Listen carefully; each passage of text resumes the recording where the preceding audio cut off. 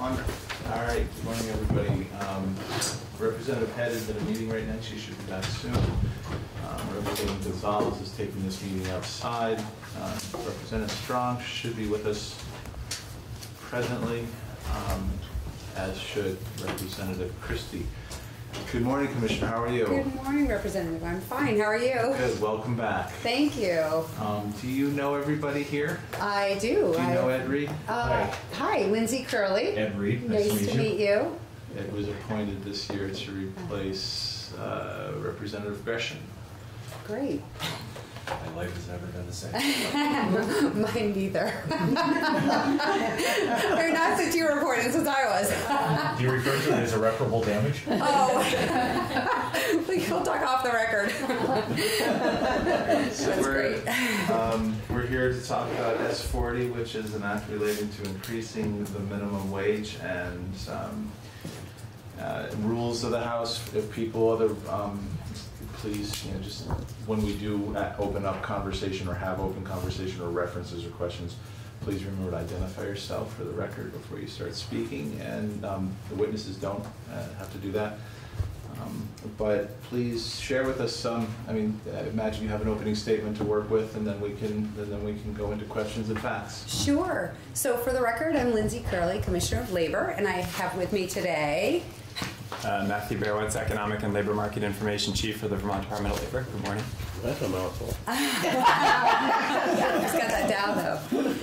So I want to thank you for having us here today. Matt will explain to you that he was involved in the study committee, although wasn't necessarily asked to provide comment on the study and what they were speaking of during the study period. But I'll just put right up front that we certainly don't disagree with the intent of the minimum wage proposal. That being said, I will just clarify that the administration is not in favor of doing this increase at this time.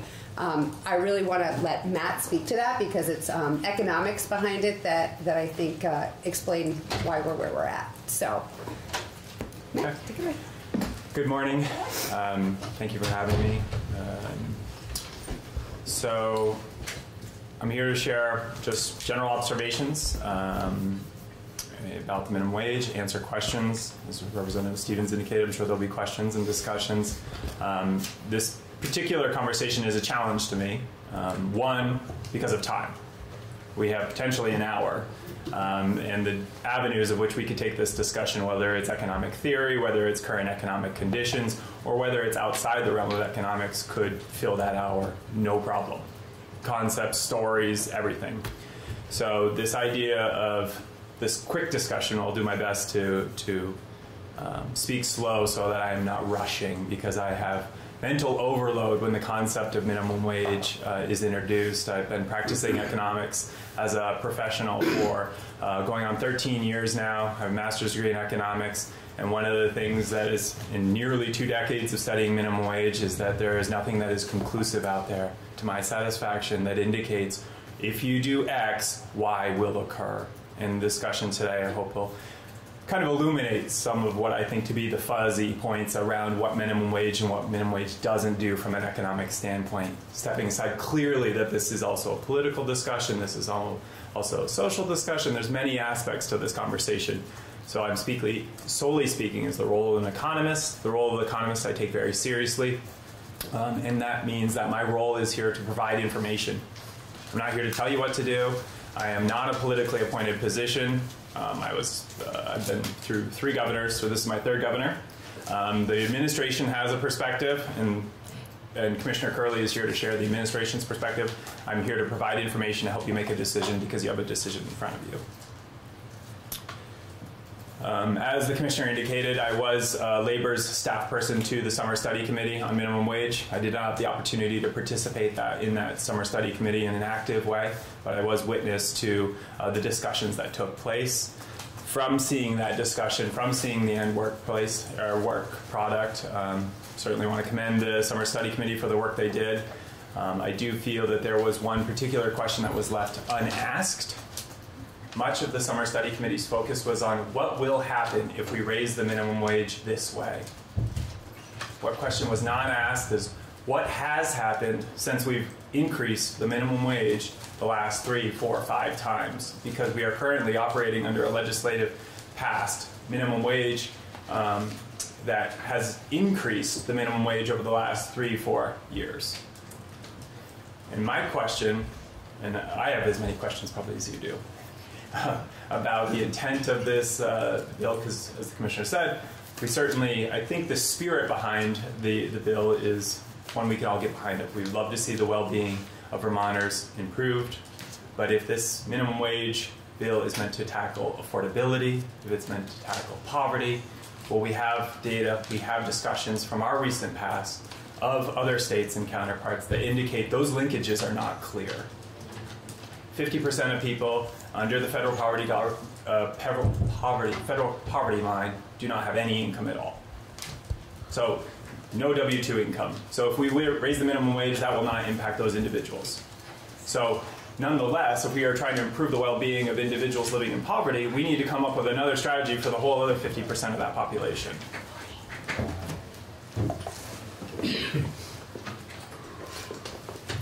In addition, what I'm seeing, and this is where I can either go into the theoretical or I can go into the practical realities of what we've seen in the last few years. The Vermont economy has benefited from a massive U.S. economic expansion since 2010. We've had robust economic growth from the standpoint of duration, not in terms of absolute growth, but over time we have creeped back and slowly improved. And as a country, we are better than where we were in 2007, but that is not the case for all parts of the country, and that's not even the case in all parts of Vermont. I'm not sure how many people saw the last press release that was released Friday from the Vermont Department of Labor, but there are indications in there that there are structural stress starting to show on this current economic expansion. So I find it, there's a lot of talk in the Summer Study Committee about getting to this 1968 equivalent of the minimum wage. Well, in 1969, there was a recession.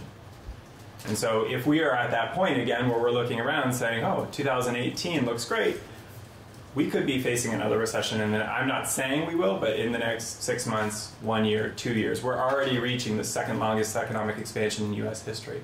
Vermont is not an economic island in that we are subject to the U.S. headwinds. So the one thing that has concerned me most, and I can certainly pass these around or just use it as an illustration, but this economic recovery has been urban-based across the country. The biggest urban areas have seen the greatest economic gains. Rural parts of America across the country have not seen their economic prosperity increase. And when we look at Vermont, it's no different. We used to talk a lot about how, I'll just hold this up for the standpoint of entertainment. We used to talk about the purple line being Burlington being so successful, and the red line being the rest of the state if you take Burlington out. We just recently re-benchmarked our 2017 data, meaning we put out a monthly estimate, then we go back a year later and true it up. We found out that the rest of the state, meaning not including the Burlington labor market area, which includes some of Franklin County, some of Addison County. Would you like me to just pass these out? Do you have them on electronically? I do not. I can do these. Oops. Yeah, I might have lost mine too. Oh, here. No, I got mine. Got one? Okay. Oops, sorry. Are you going to have other things? I don't know what's already in record from my previous discussion. Nothing? Oh, okay. I didn't know how documents travel. Sorry. So when we re-benchmarked and re-looked at 2017, the area of the state that does not include Burlington labor market area, which includes some of Franklin County, some of Addison County, basically over to Waterbury in the northwest corner of the economic hub. The rest of the state we thought was getting back to where it was in 2007. When we went back and looked at it, you can see that the red line is not even getting back to the zero line from where we were in 2007. So if you remove the Burlington labor market area from the Vermont economy, the rest of the state in 10 years is not back to where it was in 2007 as a whole. There's pockets that are going to be up, and there's going to be pockets that are down. Now, if we look at this last release of the Burlington labor market area, you see the purple line taking a sharp decline. And that's what was included in the last press release, indicating that Burlington labor market area as an area is now over the year down.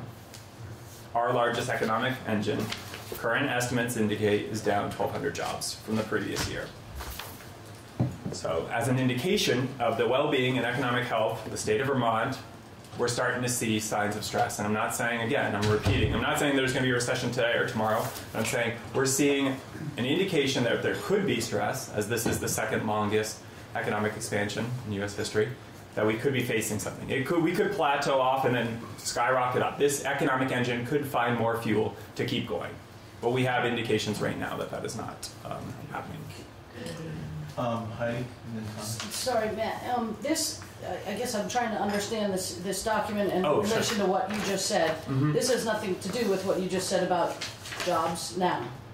Yeah, sorry, I didn't give very much reader guidance. Again, I'm worried about time already. I'm just wondering if you have any, if you have information about the current situation as well. But yeah, give us some guidance to this. Sure. So left to right is time, so it's months. Up and down is percent job loss. And so what this is a benchmark data point starting in December 2007, the last economic peak, and says what happens from 2007. And we put it in percentage terms so that we can look and see relative to each other, relative around the zero line, are we gaining, meaning above zero, or losing relative to December 2007, the last peak. And so when we hit the recession, the state had a very tough time. The U.S. economy, the blue line, drops down to losing 6 out of every 100 jobs, significant recession.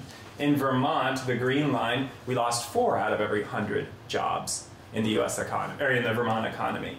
When we separate the green line into the purple line and the red line, you get this 2 parts of the state. The Burlington labor market area, which accounts for about 1/3 of the population and 40% of the business activity, and you get the rest of the state, or the balance of the state, which is the red line. So this red line is everything outside of the Burlington area through to December 2017. Yes. Yes.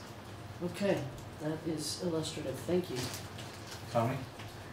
It strikes me that you're showing one metric here, jobs, number of jobs. Yes. But how does that relate to unemployment? That's a great question. I would love to see the trend line for that.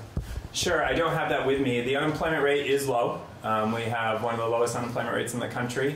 We are experiencing downward pressure on our labor force. So the labor market right now is tight. As it relates to that trend line, it would look similar, except it would go the other way. The unemployment rate would get high during the recession and drop down. So we're at about just under 3% right now.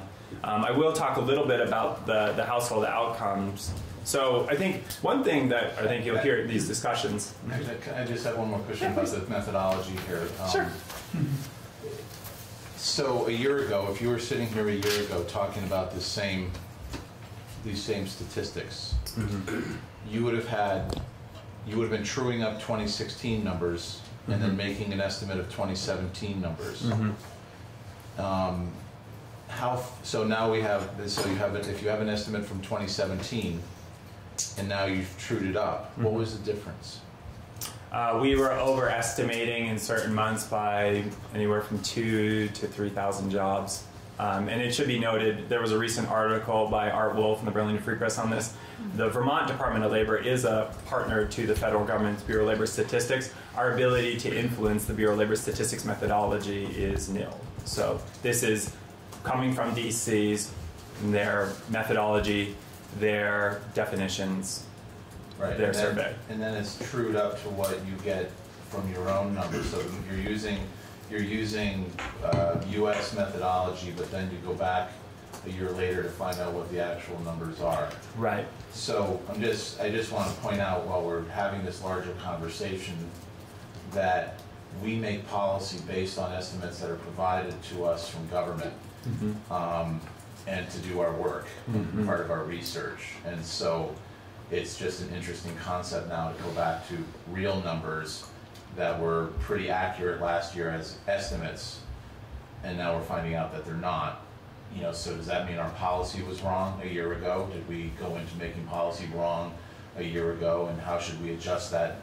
How should we adjust that now? That's a methodology gap that I'm going to struggle to get across.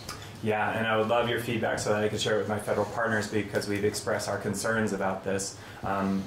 to your point, the specific question, no, I don't think it would materially influence the conversations last year because the general trend line was the same, even though there might have been a little bit of overestimating. The positive line was still there. What we're seeing now is we could be facing a turning point.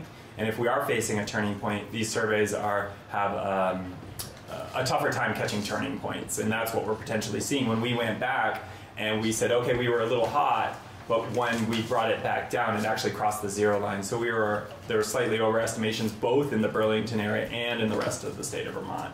And so that's what's brought them both down, pulling the state still below zero line, and then the Burlington showing over the year job loss. And when you talk about losing 1,200 jobs, which jobs are they? We are currently investigating that. This is new information as of Friday, so we are working with our federal partners to better understand what these are. At the sub-state level, we don't have as much detail as we do at the statewide, and so we're trying to dig in to understand better what's happening in the Burlington labor market. So this is all emergent. All right, so when we say, again, when we say we lost 1,200 jobs last year, when there's a headline that says we lost 1,200 jobs, In the Burlington labor market in area? the Burlington Yep. labor market area, we don't know if we lost 1,200 banking jobs, 1,200 waiting jobs, service jobs, or middle class. We don't know anything about what those jobs are. We just have numbers. At this time, yes. Okay, That's thanks. the best I have. Brian, and then Representative Smith, and then Representative Walsh. Do you think that perhaps some of the job losses are due to contractors laying off for the winter type of thing, or do you take that into consideration? Yeah, that would be taken into consideration because we do take into account the seasonal variability of certain industries. So we know construction, we know leisure and hospitality have certain patterns. Paving companies and things like that lay off for the winter. Yep. Something that was helpful to me, just to clarify, is when we talk about jobs that are lost, it's not that we don't have jobs, it's not that jobs are going away. That number is reported as people that are filling those jobs. So for me, I just wanted to clarify that it's not that companies are just wiping jobs away at this point. In theory, right, because to add on that, because these are a count of people on payroll. It's possible there's 1,200 open positions that weren't there last year and that Burlington is just having difficulty recruiting. Which is, to bring us back to this conversation, as an economist, what we're trained is to allow the market to take signals. So if there is a labor shortage in Burlington employers would take that cue and raise their wages to attract talent. And so what concerns me is that a minimum wage is a blanket change to the prices of labor, and price control is not something that economists are typically very comfortable with. And for those, just to piggyback it, I see a lot of similarities in the discussions right now about starting a trade war. When the United States announces we're going to enact tariffs on certain countries, what they're talking about is reducing competition and increasing prices. And in many ways, Vermont, as a small island, would be signaling that we're going to increase prices and we are going to try but the United States economy has enough diversity to be self-sufficient. If we ended up closing all our borders, we probably could provide for much. Our diamond supply would probably run short. We probably would do well for energy for a while, but there's certain things we do import technology-wise. We'd probably go back to bigger cars because we like to design them that way here. But there's no indication by Vermont as it can't go it alone, so to speak. So in sense, like I've thought about this as it can be considered akin to that, because through discussions I think you'll hear that there's no dispute that this potentially would reduce the number of jobs in the state of Vermont. That's what you hear. There's potential job loss with this proposal. So then the question is, what goes back is like, is there potential income increases for the individuals who keep their jobs? I also have indications to say that there's some questions about that. Specifically, there's two different sources. One from businesses saying how many hours people are working, and the other one is from households, from individuals saying how much they're working. And in both those surveys, employers in the private sector over the last, and I have the data right here, they've gone down. The average weekly hours in private Vermont employers that work by employees has gone down to 1 hour. So it was 34.4 hours, now it's 33.4 hours. So they've lost 1 hour since 2008, 2016. So there's been a decrease in the number of hours worked. My fear is that concentration of average weekly hours is concentrated to the individuals who have the lowest skills. You know, if you're a full-time worker, a high professional, you're not getting your hours trimmed from 40 to 38 or from 38, 35. It's the people working 35 that are going down to 29. And so, I'm sorry, we had 2 questions. Oh, sure. We're going to make getting through your hour really difficult. oh, that's fine. I just, yeah. Representative Walls. I'm sorry, I want to go back to the chart. Oh, sure. First of all, Burlington, I am assuming that means greater Burlington area. What kind of area is that? Sure. The Burlington, South Burlington labor market area includes much of Franklin County. Actually, now with the redefinition, it goes all the way up into Swanton. And then northern Addison County. But then Waterbury is kind of just nestles in there. Basically, greater Chittenden County area. Okay, which leads to my next question. What percentage of the job market is that? It's about 40%. Okay, thank you. Representative.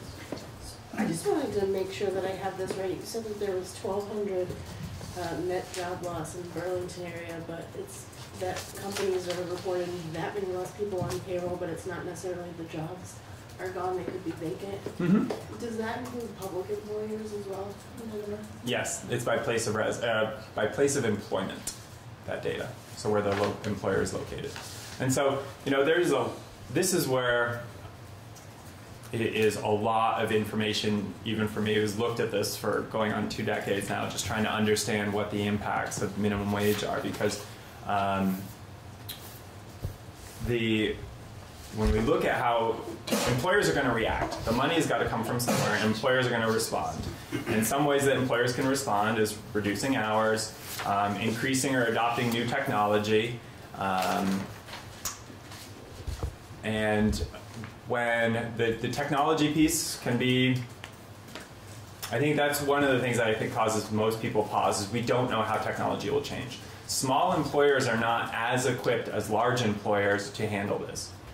Granted, I will be the first to agree, in the short run, this will have less effect. But in the long run, employers are going to start making decisions. There are currently, I like to talk to employers to see what they think. They say how they would change their business model or potentially increase prices. But when you start talking to larger employers, they'll say, well, there's certain divisions that right now it's not even financially attractive to keep them in Vermont. We could outsource them. We could, relocate certain arms or operations, the specialization, the future of where our economy goes. And as the prices change, that decision gets tougher and tougher.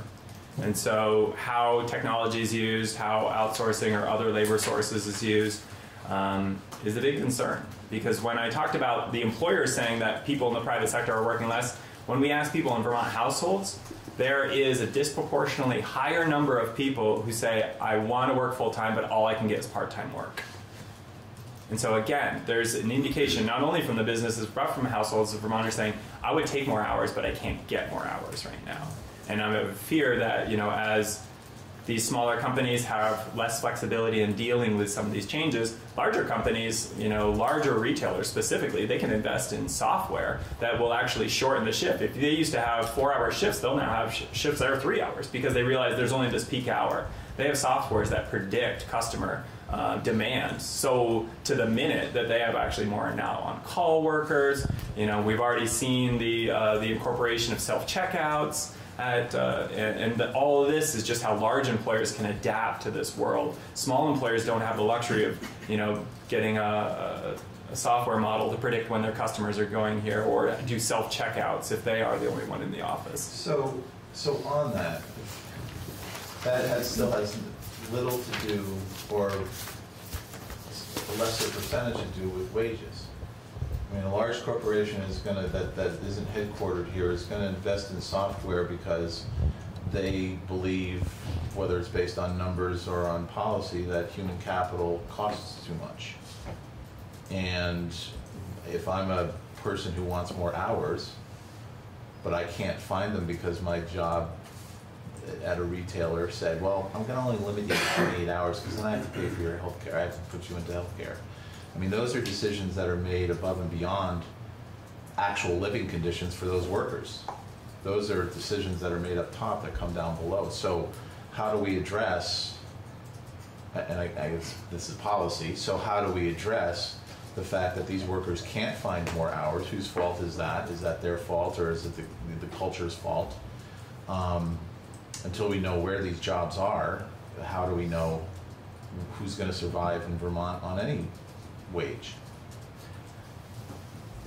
And if the job market's this tight, if the job market is this tight, if there's 1,200 opening, whatever those 1,200 jobs are, whether they're openings or whether they're jobs that positions that have been made obsolete through technology, I mean, that's a category that could be in that 1,200. What do you say to those people if you're not able to provide them with work? Yeah. And then we want to provide jobs that stay. I'll turn it over to the commissioner. I'll give you a segue. I'll set you up. That's fine. I think all fair points. And the one variable in there that may be held constant in that discussion is human capital, and I think that is very much a variable. How do you increase the skill set of the individuals to the jobs that are available? When you talk to employers, they'll say, I'll hire someone at this, but as soon as they can demonstrate they can show up on time and work well with others, I can give them 3 other tasks, give them more responsibility, give them more accountability, and allow them to earn more money. But it's this idea of human capital. Yeah, I was just going to say, as a former employer where we hired people who would be in entry-level jobs, cashiers, we, as a business, we knew what we had to spend, and as somebody really showed their value, we were more than happy to keep bumping them up. But we also had the pressure of, as we add different, costs, like you have to provide health care, and you have, the wonderful things that we give them, our budgets get tighter unless we start increasing our costs, obviously. And so, as Matt said, what we saw happen was we started cutting their hours, because we could, we only had so much money to work with, and so we started cutting their hours. So it didn't, in the end, help our employees necessarily, because we're shrinking what they're taking overall, what they're earning, because their hours have been reduced. So, I mean, I think that's like a big fear of mine in particular, is that, we want to give equal energy certainly to the employees and the employers, but Vermont is so full of small businesses, and increasing minimum wage as it's proposed, if we had 10 employees and we, had to pay them an extra $5 an hour over their full time, would cost our business $100,000 a year. Now, in a small bit, I can tell you, there's not even an extra 10. You know what I mean? So I just worry that the people that are providing the jobs are ultimately the ones that are going to pull back and stop, filling those, because it's too difficult. It's too much of a strain. And right now, where we have such a low unemployment rate, and as Matt said, the economy is forcing a business, if they really want to hire somebody, they have to up the ante on their own. They have to make that decision on their own, really, to entice people. So, for what it's worth. Yeah, and it kind of takes us back into the theoretical standpoint to the statement I said before. Money's got to come from somewhere. And in fact, like if the proposal is designed to cure wage inequality or something, say that was a concern of yours and you thought by raising the minimum wage inequality would go down. When you look at the states across the nation that have higher minimum wages or the federally minimum, there's no correlation in my mind about which states are doing better with their minimum wage laws. Look at New Hampshire, for example. But from a wage inequality standpoint, when the money's going to come from somewhere, say it comes from the pockets of business owners, which could be the goal or just the outcome, the risk profile for that individual has changed anyway. And so they're not going to accept more risk as a business owner saying, well, now I'm going to increase my wages to them. They're going to have to subsequently offset their own personal choices and risk, and therefore we're pushing everything in the same way. So by changing the prices, which is, again, what wages are, it's the price of labor, I don't see us moving the needle towards poverty. In the last 4 years, we raised the minimum wage. Last year's poverty statistics show that Vermont went up. So, I don't see. I'm looking for evidence of like, okay, what will happen, and I'm not seeing it. So you said earlier that the question that was unasked was, well, what happened? Mm-hmm. We had a question, Representative Fields had a great question last week of saying, well, 5 years ago we had this conversation when it was 873, and we asked everybody for estimates on what it would look like to go to 1050 in 4 years. Do you still have those estimates, and can you compare them to actually what happened? And does that inform your decision about how you make variables and how you make algorithms to decide what these numbers are going to be? That's a great question. Unfortunately, it's not best directed at me. It would be best directed at the economist who did the analysis back in whenever that legislation was passed. And I believe that was Tom Cavett, who you'll be hearing from. But to that question, there was discussion that the cost of human services for state government would go down because people are going to be earning wages. Have we seen that manifest in state government?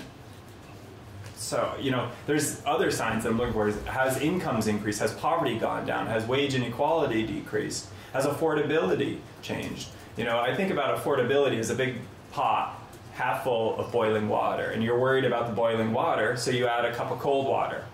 That's temporarily going to help your situation. But the more you add cold water, the conditions of the pot haven't changed, and now it's getting more volatile because your pot is filling up with water and it's still boiling.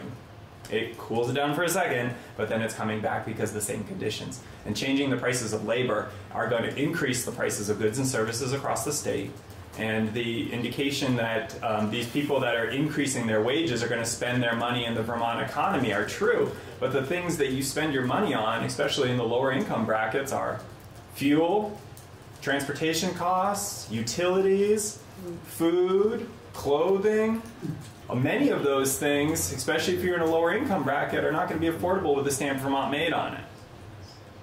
I applaud anyone who supports it, but but when you're making those choices, if you are on a tight budget, you have to make those decisions. And so the economic leakages associated with the typical consumption patterns of individuals in lower income quintiles are going to be economic leakages for the state.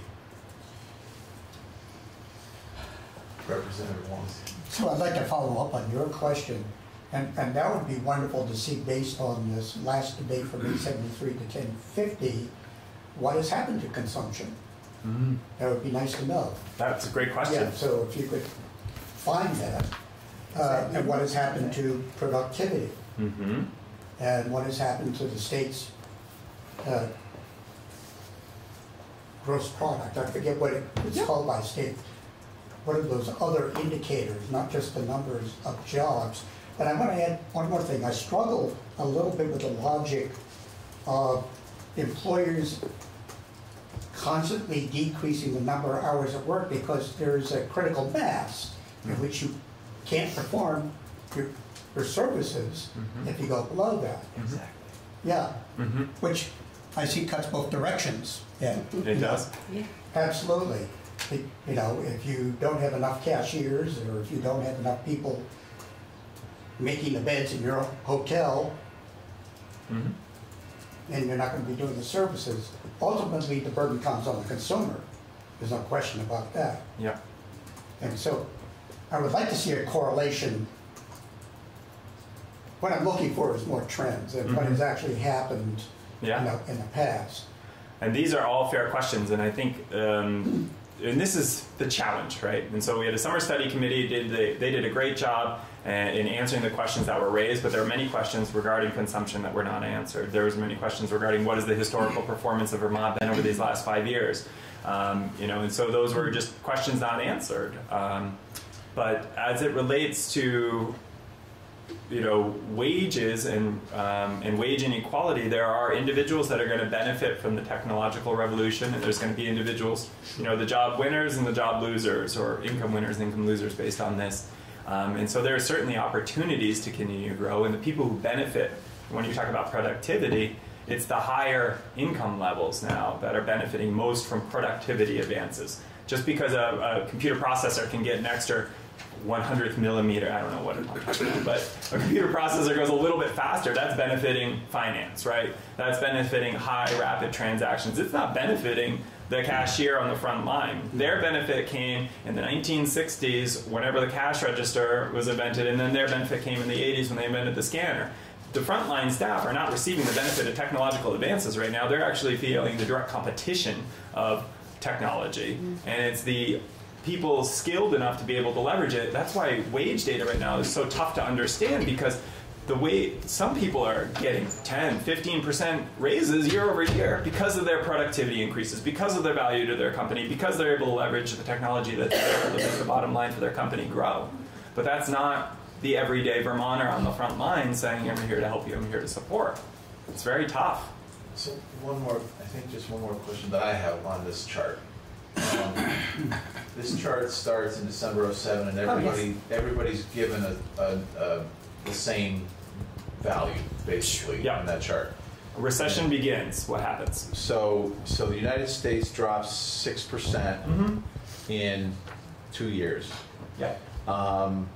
Since then, it's gone up 6% and change. Does that mean it's the same? Does the mean number of jobs go back to what that zero number is then? Is it? Pretty much, except you get the order operations problem. Like if you ever had a 10% loss in your retirement account, you get 10% back, you're still under, you know what I mean? Sure. Because 10% down always hurts harder than 10% going up. So technically, we're still all behind from what we were in the. Yeah, I think the U.S. is probably right back to right there. I think I saw that announcement. But again, there's certain pockets of the country that are not. That's a universal blank. And traditionally, Vermont has never, well, it has gone, but it always goes at a lesser curve. Doesn't get too high, doesn't get too low when we have these booms and busts.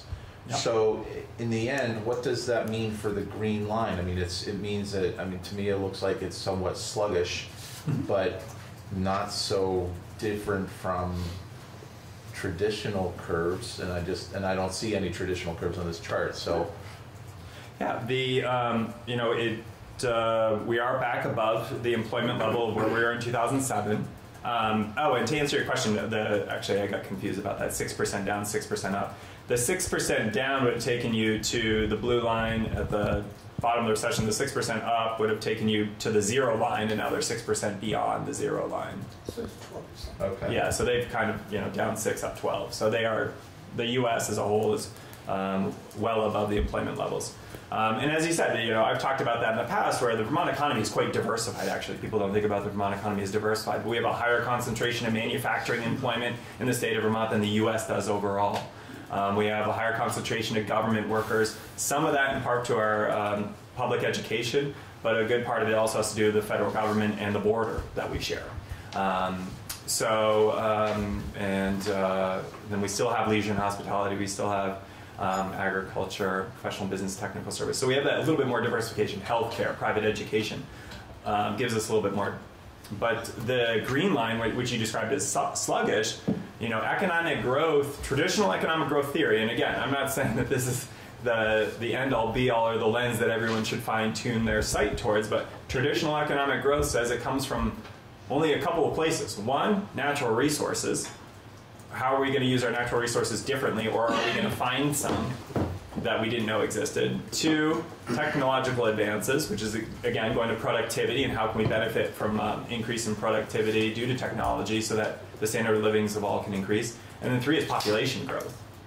If you want to grow an economy, you grow the population. That's one of the traditional metrics of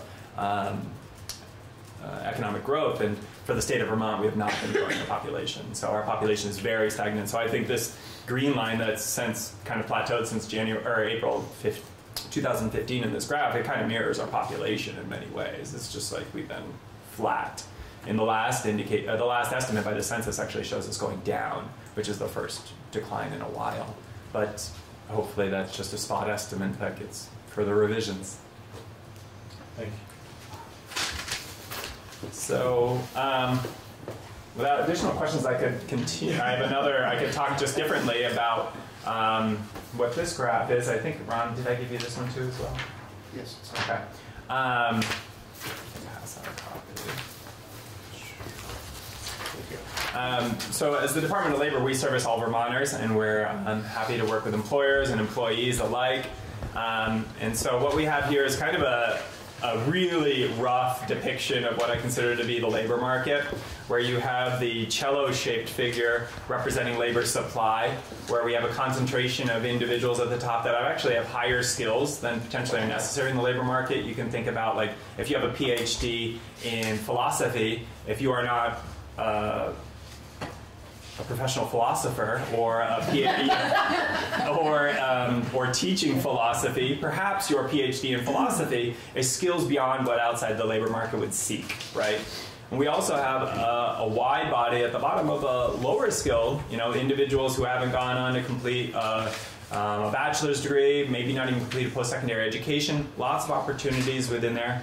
The diamond represents the traditional staffing pattern of an employer, where however we change the economy, at the end of the day, there's always going to be one owner, or typically one owner, and then they have their core of middle management or professional expertise, their lawyer, their HR personnel, and then you have middle management, and then you have frontline staff, and you're always going to have more ditch diggers than foremen, on the job site.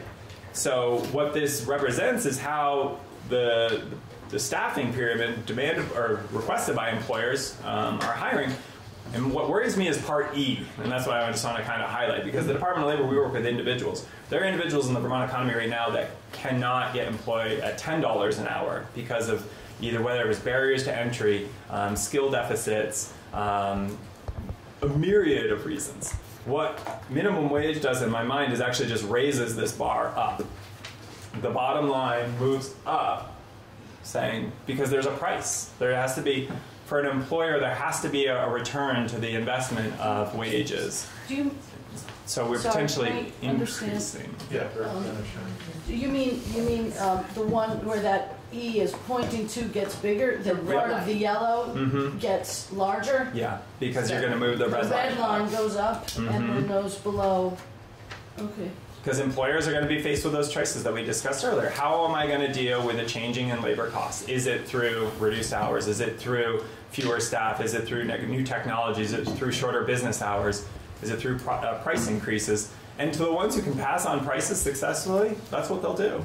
But others who are in a much more competitive environment, you think about small retail, who's now competing with the global market, there's going to be some challenges. But when I think about the people, because that's what we work with and I'm exposed to all the time, is like we're trying to advocate and champion individuals to get them employed, and they're having difficulty locking down a $10 an hour job, and now $10.50, and a change in the minimum wage makes this population I worry again that we're going to be separating the population and the people who are able to succeed and the people who are not, and we're going to be increasing the people who are not. And so this, I'm not saying I'm identifying areas that would need potential policy assistance from you. This is what I'm asking. There are going to be Vermonters who will not benefit from this change, potentially. And those are individuals that would need assistance, and some of the most critical in need as it stands now.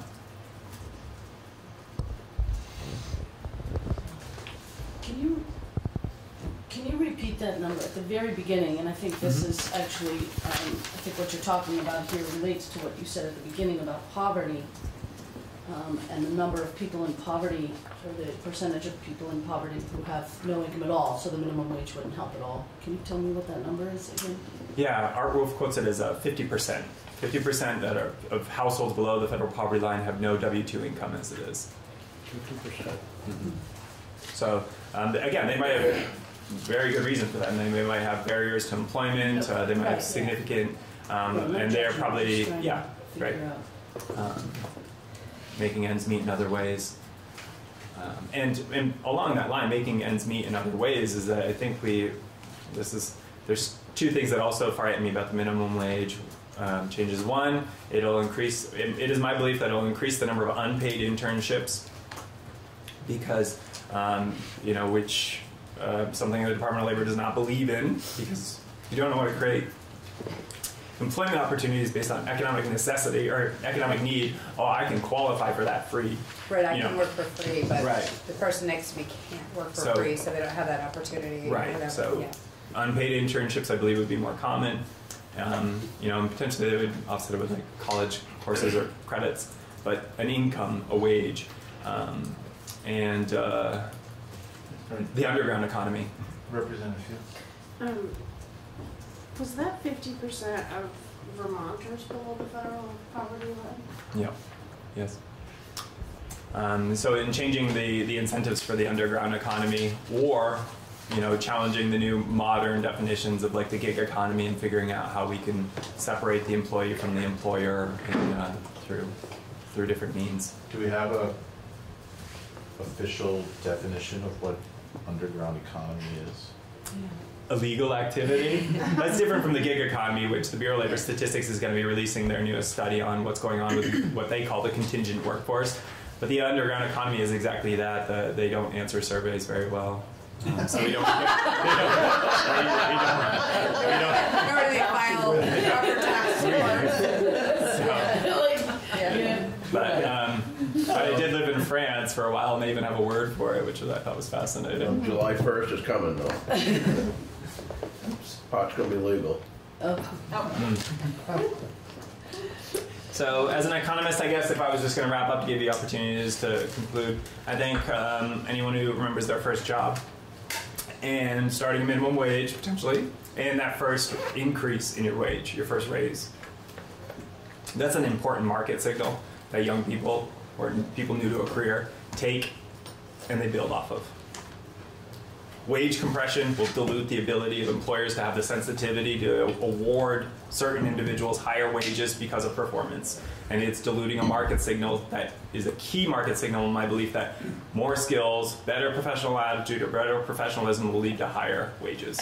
And as we compress it, as it gets more challenging on the front line to distinguish who's in charge and who's not because of changes to price of labor, I think that's an important signal that's lost on young people as they build their professional acumen. One question we had last week as we were starting to take testimony, and the question was kind of punted to labor, was there's a discussion or an argument that if I raise my wages up to a certain level, then the people who formerly made it up to that level based on the old levels, I'll have to raise their income up that high. So in this last 5 years since we've seen the increase, do we have the ability to find out what happened? Did those salaries indeed go up from, if I was, when minimum wage was $8.73 an hour and I was making $11 an hour, now that it's $10.50 an hour, did my wages go up to $14.50 simply because of that, or because I've been there for 5 years? Whatever. Can you determine how much more salary is being paid out at a level higher than the minimum wage than was, but you know what it compares to 5 years ago? That's a great question, and it would be a pretty significant research task, but it's a question that, as to my knowledge, has not been asked and therefore has not been researched, so I don't know what has occurred on that front. Yeah, we heard that Washington State can break down hours because they rose their income, their minimum wage so high, so quickly, or so quickly, and then but they can break it down by hours, but we can't. Is that right? I know my counterpart in Washington, and the reason is because their formula for calculating unemployment insurance benefits requires that information to be collected. Our calculation does not require that information to be collected, so we do not collect it. They're one of the few states that has that. Any further questions for the commissioner or for Matt? 50 minutes. That was exceptionally helpful. Thank you. Thank you. That was really informative. Thank you for having us. Yes, thank you. Thanks. Thank you. Good to see you.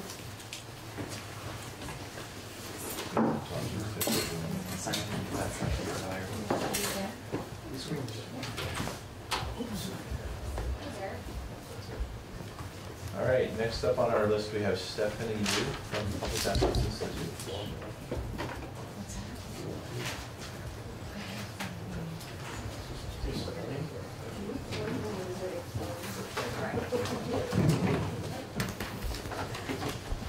And Ron, do you know from Tom Cavett, is he on the phone or is he? He's supposed to be coming in. Okay.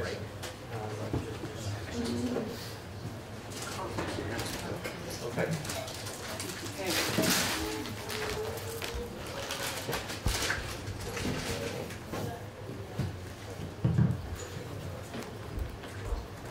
Good morning. Good morning. I'm not sure, you testified before us, I think in room 10, but let's introduce ourselves to you just a little let you know who we are. And, That'd be great. all right, and I'm Representative Tom Stevens, I'm Vice Chair. I represent Waterbury, Huntington, and Mullsmore, and Bolton. Okay. Helen had South Burlington. Mary, we'll go the wrong way. Mary Howard, Rutland City. Ed Reed Facein. Tommy Waltz, Berry City. Heidi Sherman Stowe. Brian Smith from Derby. Vicki Strong from Albany. Rachel Fields from Bennington. And Deanna Gonzalez, who would be here, is from Winooski, and Coach Christie is from Hartford. So we're very geographically split up. Okay, well, I appreciate that. So do I have the ability to click, or does somebody else have the ability to click? Oh, Mary, okay. So,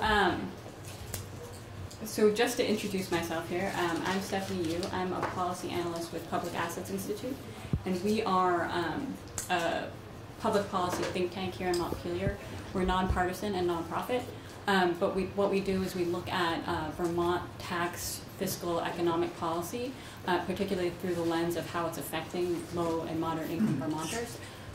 We have counterparts in most other states, but we work here in Montpelier, and like I say, we look at state level fiscal policy, particularly through how it affects ordinary Vermonters.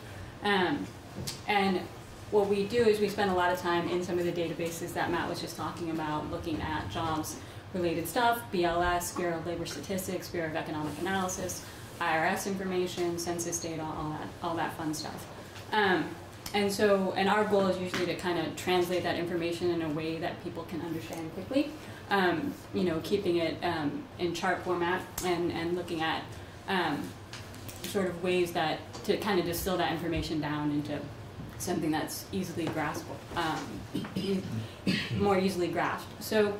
And part of why we do this is because we believe in what you passed in 2012, which is the purpose of the state budget, which is to address the needs of the people of Vermont in a way that advances human dignity and equity, and that those spending and revenue policies should recognize every person's need for health, housing, dignified work, education, food, social security, and a healthy environment. So, and when we do this, we go through regular reports, and so we do a monthly jobs report. So some of the jobs data that Matt was just talking about, when it's released monthly, we also look at it monthly and release a report on that. And then every year we also do our State of Working Vermont report, and that comes out at the end of the year.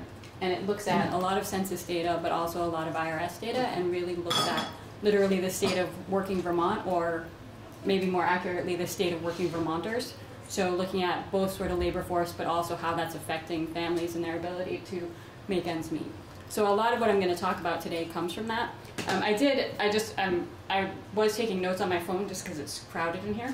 So I want to kind of raise a little bit of a question in response to some of what Matt was saying, which is, I think a lot of what he was talking about was sort of concerns about sort of how the wage market works in general and what that looks like. And I think from my perspective, I would just take a slightly different approach to it, which is sort of the question of whether we should have a minimum wage at all. And so if the question is, if you believe that we should have a minimum wage, then the question becomes, what's the right level? And so are we due for an increase or not? And so I think that's really sort of the focus of what I'm talking about today. So my testimony today is really focused around three main points. First, that income inequality is rising in Vermont, and that's bad for Vermont and for the Vermont economy. 2, that there are many families in Vermont struggling to make ends meet, including many middle-class families. And then 3, that by any measure, the buying power of the minimum wage is shrinking, and so we need to get it back to a livable wage as soon as possible. So this first slide, so a lot of these slides, these charts that you're going to see, come from the last 2 years of our reports, 2016 and 2017. Not all data sources are updated annually. So some of this we have the most recent data available, and that's where this comes from. So the first thing to note is that where economic growth has gone and who's benefiting from economic growth. So these particular, the reason that we have these time periods is those are the post-recession expansion periods. So as the economy is growing again after a recession, where is the economic growth going? And you can see that, so the red bar is the top 1%, and the orange bar is the bottom 99%. So since about the 1970s, you see that the majority of economic growth has gone to the top 1%, or a disproportionate share. There's only been a short period when it was actually more than 50% of growth was going to the very narrow top 1%. And so you can pretty clearly see that trend, that since the 70s, that income inequality has gotten worse. So and we know that the most recent actions in Washington are only going to make this problem worse. So if you go to the next slide, then this kind of just gives you a perspective of what that means. So this is the top 5% of Vermonters earn 12 times as much as those in the bottom 20%. So almost $300,000 more a year. This is for a family of 4, but that just gives you an idea of what we're talking about. Representative Reed. Thank you. The first, not that slide, but the first one, there's that one period with the 2001 to 2007, and then it looks like it corrects itself. So there's no updated data past 2012 on that. So 2012. So that's right. This is the most recent period. So that's the beginning of the expansion of after the Great Recession. But we don't have anything more recent than that. But I think one of the issues, part of the reason that that's true, is that in this particular period, it took the stock market longer to recover, which often is part of the income sources for people in the top 1%. It's not, obviously it's not just wages that's contributing to their income. So that took a longer time to recover, so it was more depressed. But this is the most recent information that we have. Do you have an analysis of why there was just that one time, 2001 to 2007? Where it went to 50%, you mean? Yeah. Like I say, there were a lot of factors. I do think that at that particular time, like I say, a lot of it depends on sort of what the stock market's doing, because that is a big chunk of what the income is at for the top 1%. So it just happened to get that high. I think you can sort of you can see that trend since the 70s has been a bigger share is going to the top 1%.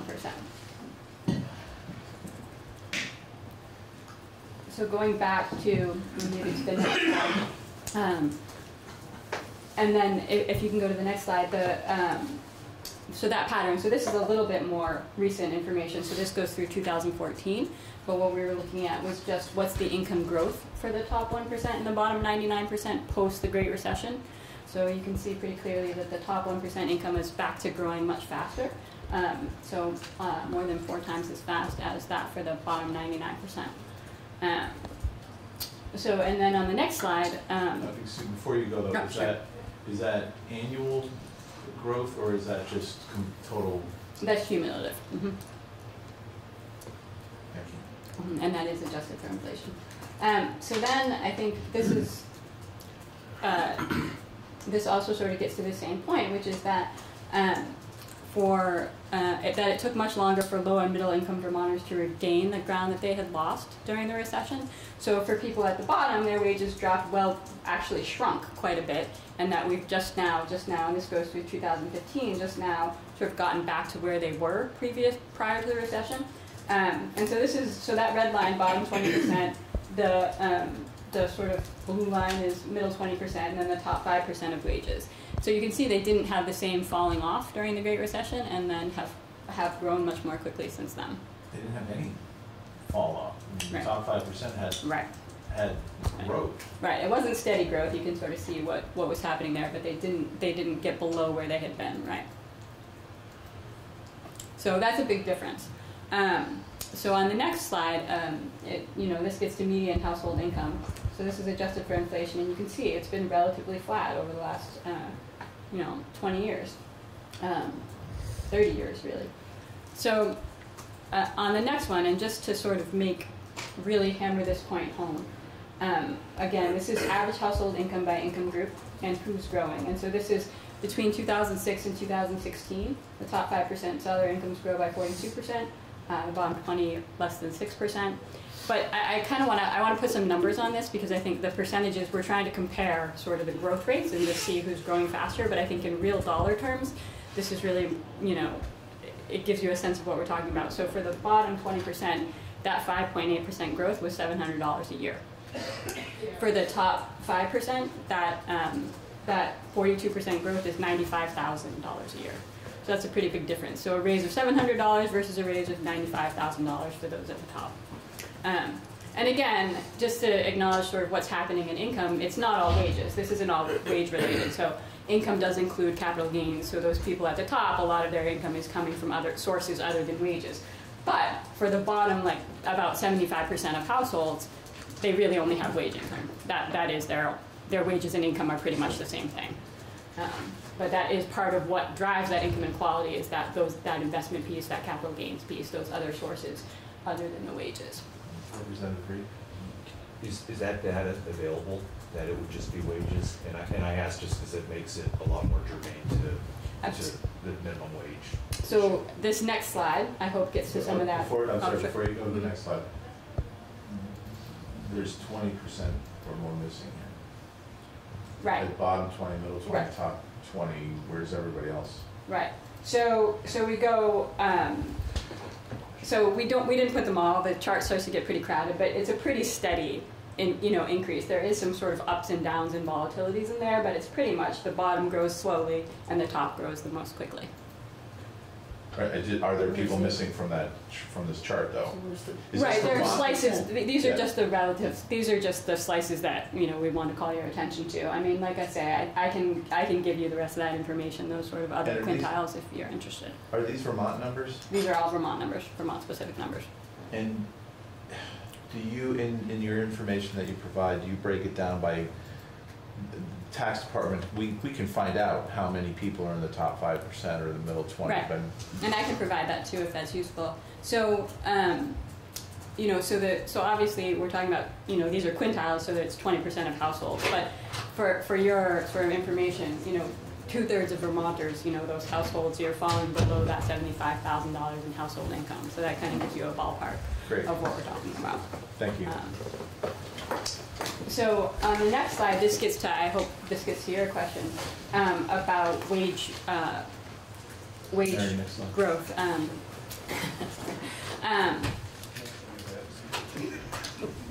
So again, that unearned income piece really does put a lot of that sort of top 1%, top 20%, or even further up because they're getting this unearned income. But just on the wage piece. So, and again, a lot of the income stuff that we talk about, a lot of times it's household income. And so if it's household income, there may be one wage earner, there may be more than one wage earner. So when you see that sort of $300,000 number for household income, that may be one or more wage earners. Whereas the wages, when we talk about wages, we're usually talking about sort of a per person wage. So this kind of gives you a better idea. So that's why when you start to talk about like the 90th percentile of wages, it's a much lower number than that 90th percentile of income. But so this is wages.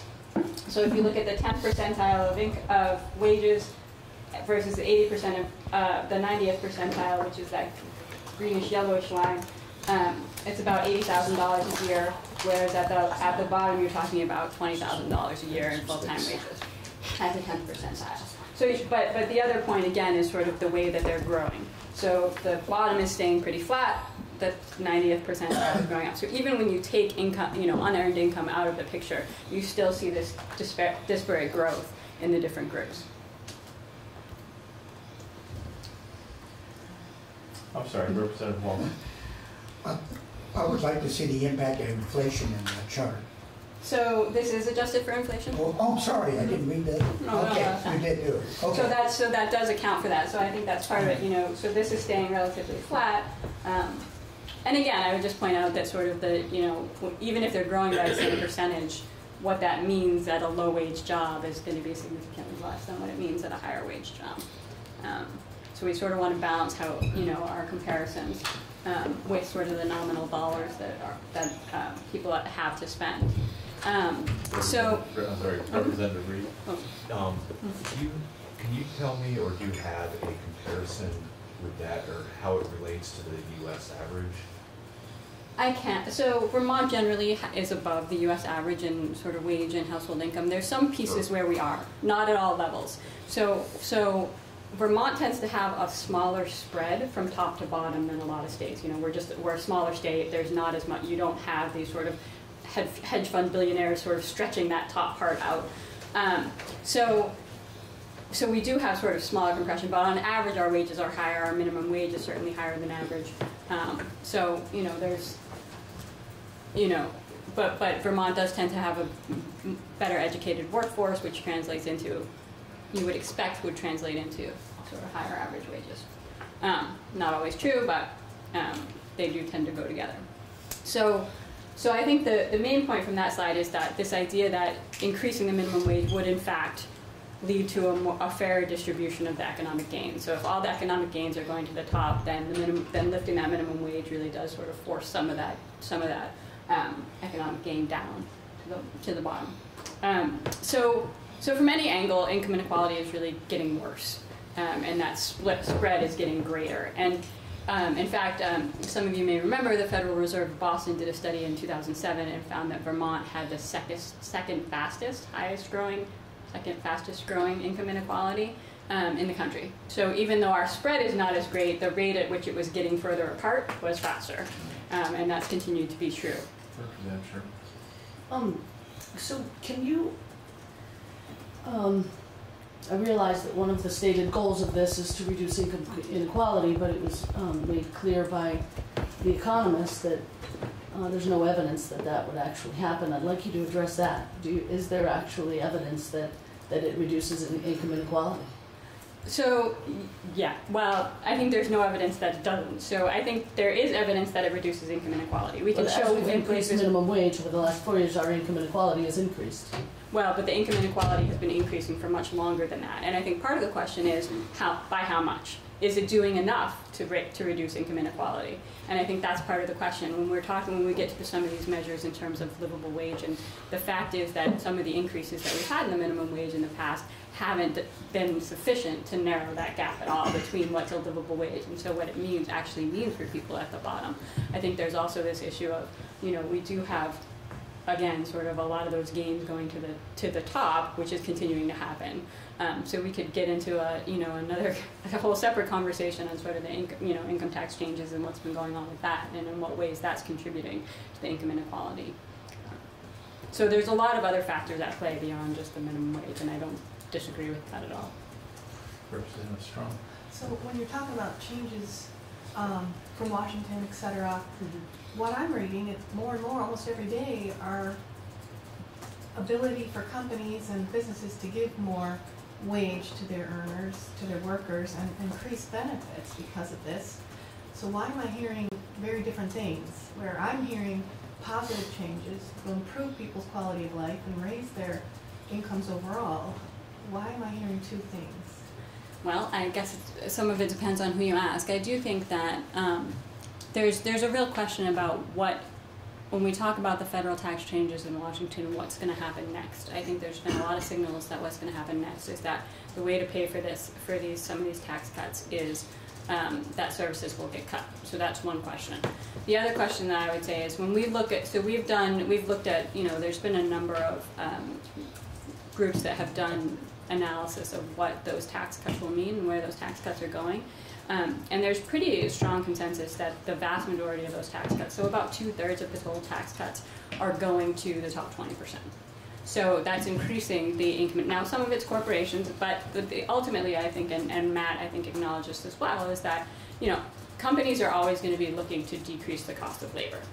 So, you can talk about tax cuts and what that might look like and whether there might be the ability to trickle down. And some companies may. There may be companies that choose to push those benefits down. But I think the goal is always going to be that there's this push to decrease the cost of labor. It tends to be one of the biggest costs for businesses. So unless there's sort of a countervailing pressure to keep those wages up, you're going to have this just moving in one direction.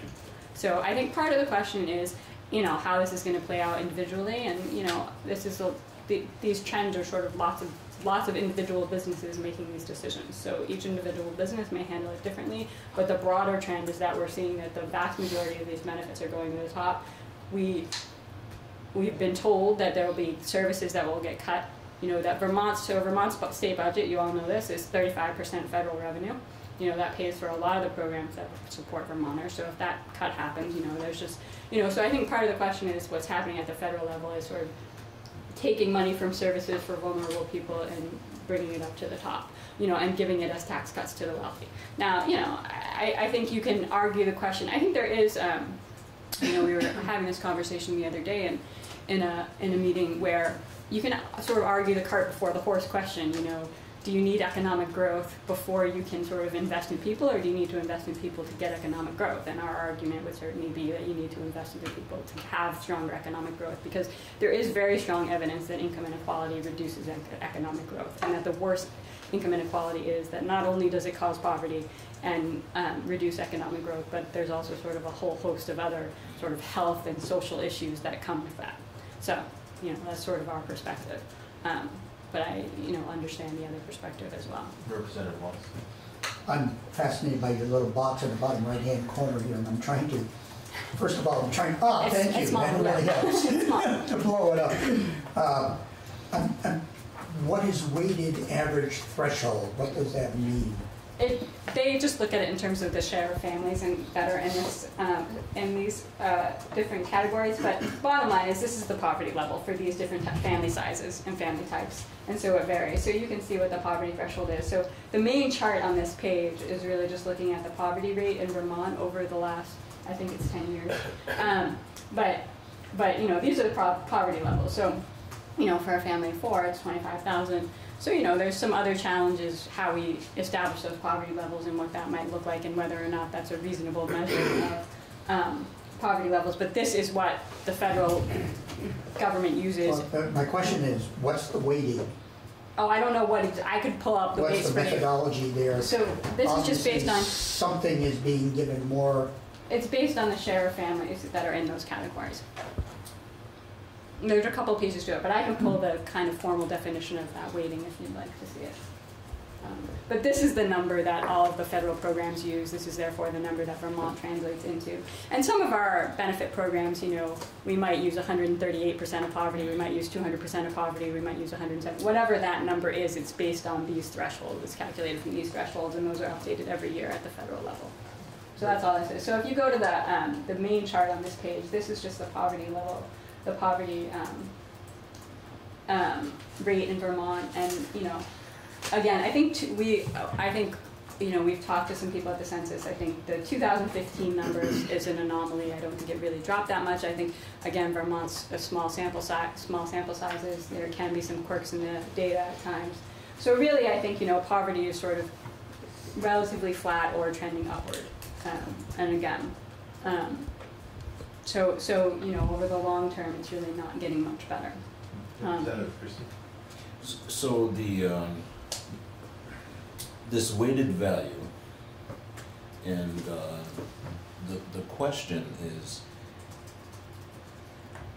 the feds have not really adjusted that poverty number for what, since the 60s or the late 60s or something to that effect.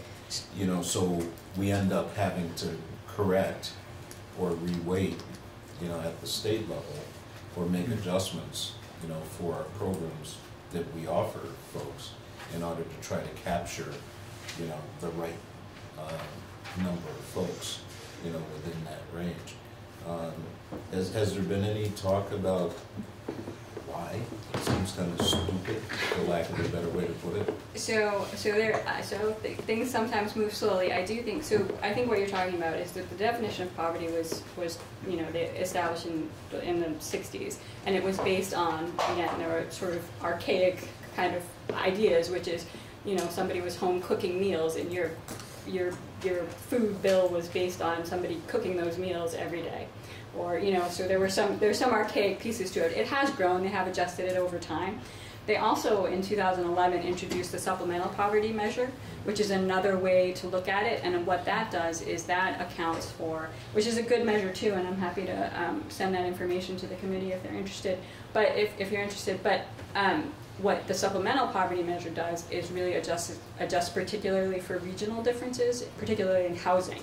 So when you use the supplemental poverty measure, it's not so far off, but it's it just gives you a little bit more nuance in terms of from region to region. So somewhere with a high cost of housing, for example, you'd see that more people would sort of be considered in poverty in those areas. But there's only 2 of the 50 states that actually have, you know, a qualified poverty measures.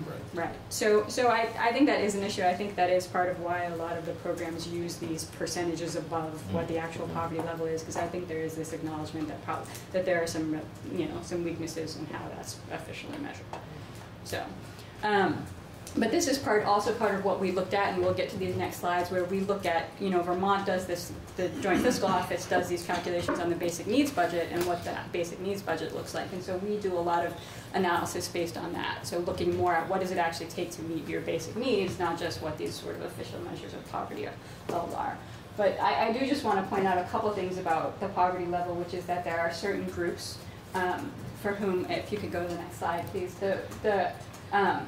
there are certain groups for whom the poverty level is particularly worse, particular groups that particularly get left behind, and we know that it disproportionately affects Vermonters of color.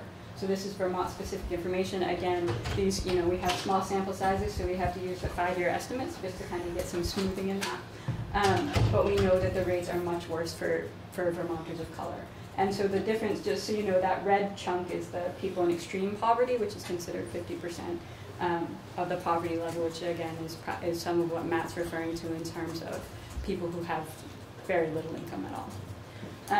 And then the other... I'm sorry, one more question. And just committee, I just want to point out we are asking a lot of questions because we're very interested, and we do have other witnesses that are scheduled too. So I want to respect Stephanie's time and our witnesses' time as well. So I'm going to condense Okay. what I was going to say, which is I would like to see the statistical analysis you're presenting be a little more consistent, because you've contradicted yourself twice now. Okay. And I'd like you just to present the data consistently. Okay. Okay. Thank you. Sure. So the next slide is that single mothers also particularly have a particularly high rate of poverty. It's close to a quarter of single mothers, and that's been true for a long time, and it's particularly bad for those single mothers with children under 5. And we've sort of known this for a long time. I don't think it's necessarily a surprise to people. We know that, childcare is expensive. We know that the costs and the schedules are difficult, particularly for single parents. We also know that this disproportionately affects single mothers over single fathers. So the next slide is this is what we were talking about. So this looks at the Joint Fiscal Office analysis.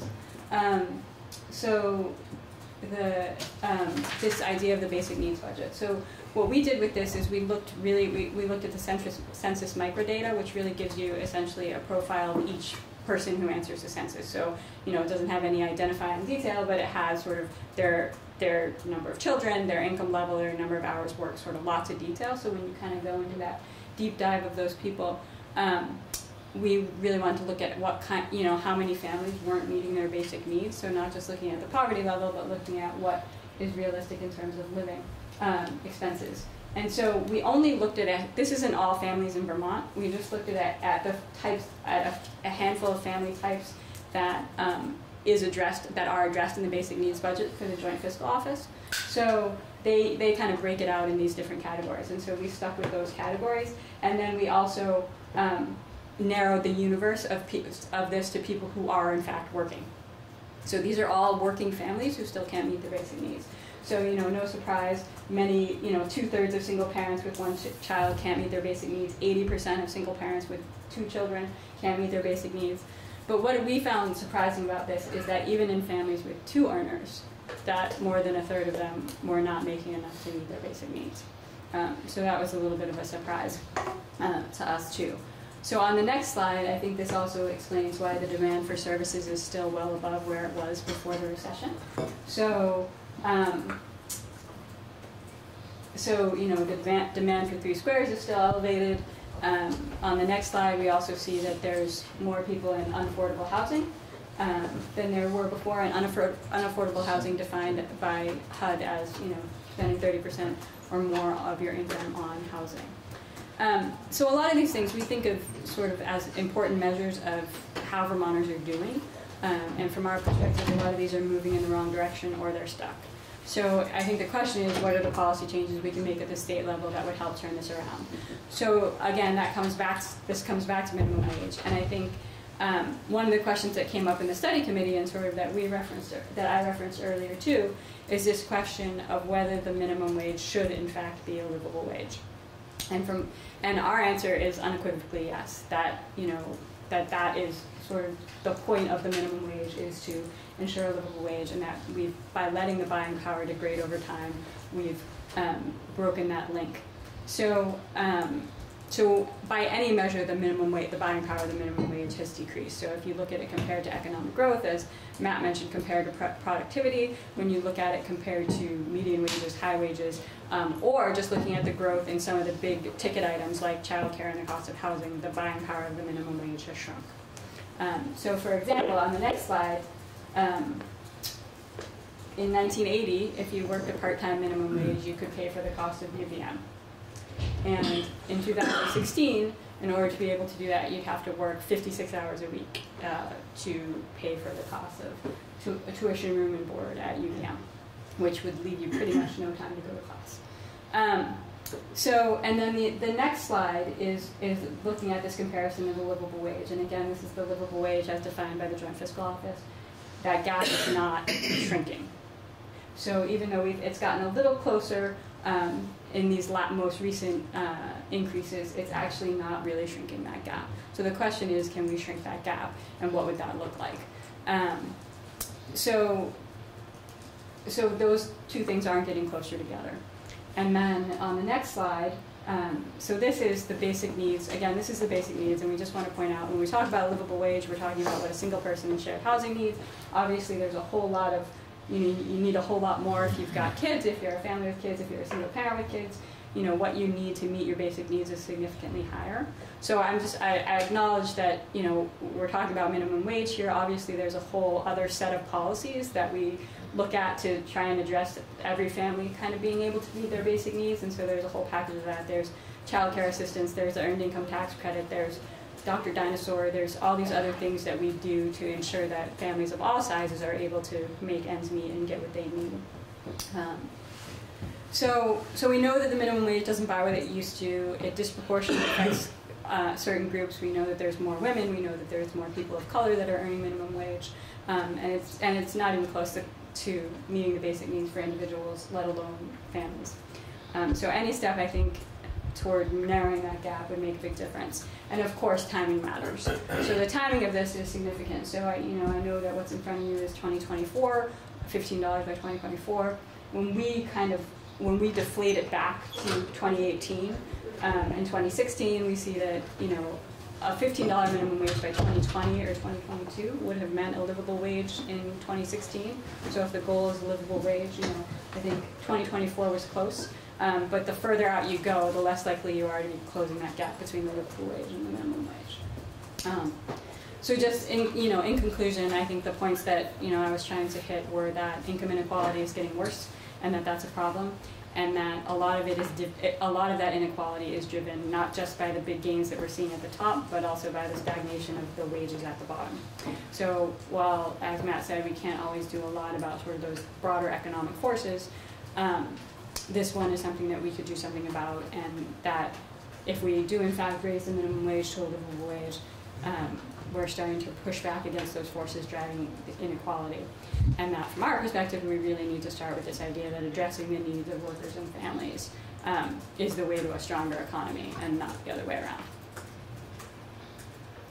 One last question, or for me anyway. I like the thing about the weighted average salaries and the things that I like to put a different number on, $15 an hour, and I always use 40 hours as the easy math.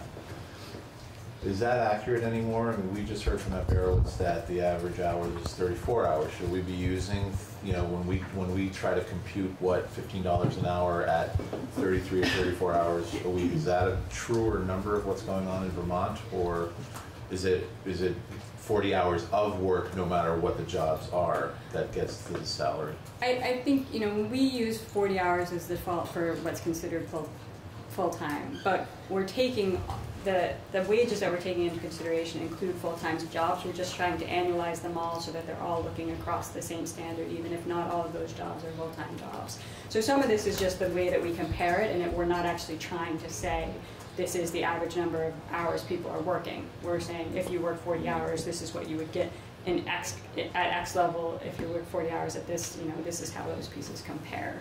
So, I'm not sure the way that we do this analysis, I'm not sure that we need to be that specific about what the average number of hours are. But I do think, and we've had a lot of conversations about the number of hours and about some of the volatility in scheduling that people, particularly people who are working part-time, face, particularly in retail.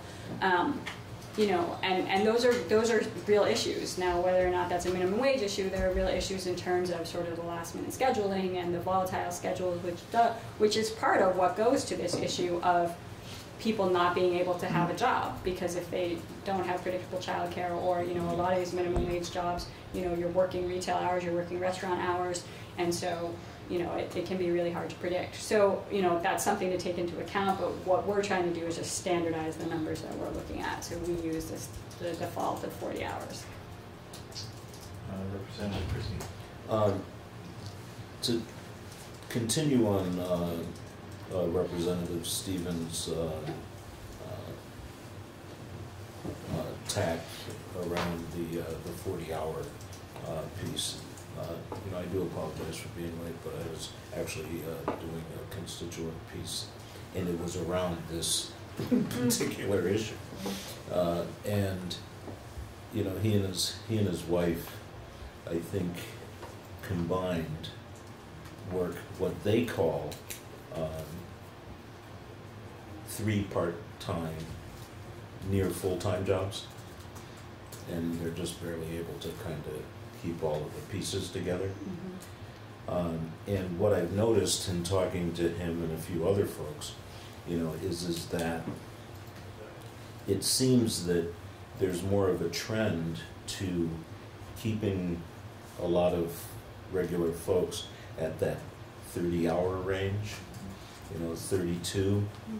And what it does is, obviously, reduces the amount of overtime that needs to be, covered, but it doesn't give a lot of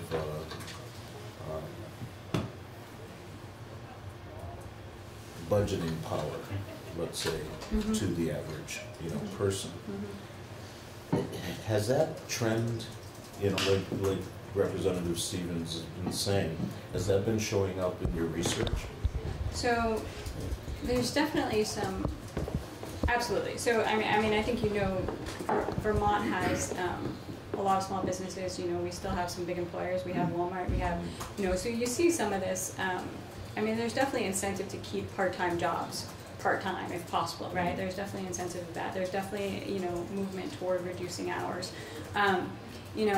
I think, and I think the volatility in scheduling is also a problem for people, just from the planning perspective, from the perspective of childcare or whatever else is necessary. I think whenever you look at the body of minimum wage research, they're trying to take into account both the loss of hours and sort of what it might look like. And there's always going to be some adjustment in the, there's always adjustments in the labor market. And I would point out, when we talk about job loss of 1,200 jobs or whatever that might look like, I don't want to, diminish that, but I do. But there's always such churn in the job market. In any given year, we're losing 20,000 jobs and gaining 20,000 jobs, or we're losing 22,000 and gaining, and worse of the recession, we're losing 23 and gaining 18, or whatever that might look like. So there's all this churn happening, and that's true of businesses opening and closing as well. So if we look at businesses opening and closing over the course of the recession, you can see we sort of had net gain in businesses opening pre-recession. Now we're back there again, but during the recession it was tended to be a net loss of businesses, closing, more businesses closing than are opening. So there's so many factors that are going into these things. I think most of the minimum wage research does try to look at whether people are losing hours and whether in fact, sort of the low wage population on net in the aggregate is doing better or not. And the research is pretty clear on this. Pretty clear that on net, it's better for that population to have minimum wage increases. So, I think there are going to be some loss of hours. There's no question about that. There are going to be businesses that, there are going to be winners and losers. But that on net, it has a positive effect on the economy and particularly on the wage workers. Thank you so much. Thank you very much. Lots and lots of information for us to show on. Thank you. Thanks. Ron, do we have any news on Tom Cadet? We do not. Okay. I'm going to jump ahead and say Becca Schrader. Thank you for waiting.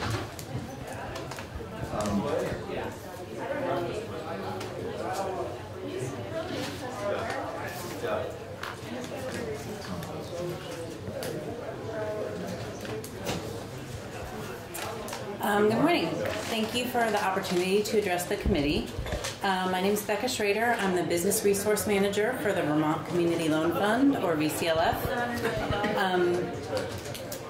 The Vermont Community Loan Fund is a mission-driven, community-focused alternative lender. We make loans to small businesses, community organizations, and nonprofits, child care providers, and developers of affordable housing who may not qualify for loans from traditional lenders. We combine our loans with financial capability consulting and business advisory services to make sure our borrowers have access not only to capital, but also training in the knowledge and skills that are critical to running a successful business. VCLF's mission is to create opportunities that lead to healthy communities and financial stability for all Vermonters. Vermont's early care and learning system aligns with that mission in several ways that address economic development issues and issues of social and economic justice. To highlight just three of those, the early care and learning system provides jobs, it facilitates labor market participation, and invests in our future workforce. To that end, VCLF has a dedicated lending program to finance startup and existing early care and learning businesses in Vermont for real estate purchase, construction, equipment, and working capital.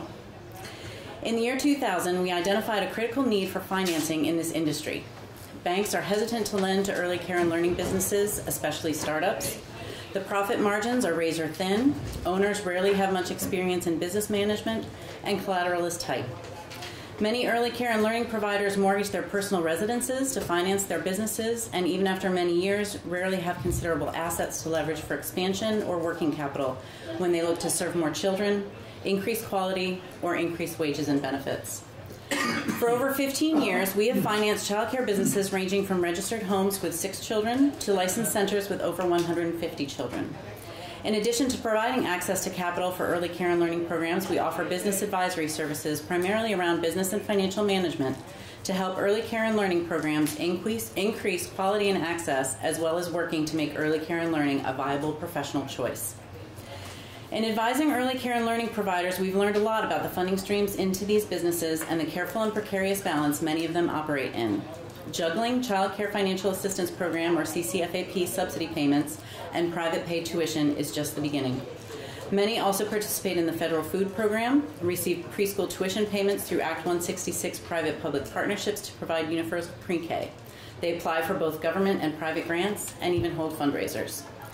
We can assure that no one is in the early care and learning business for the money, and these business owners would be the first to tell you that their employees should be compensated much more for the service they provide to children in their most critical years of development.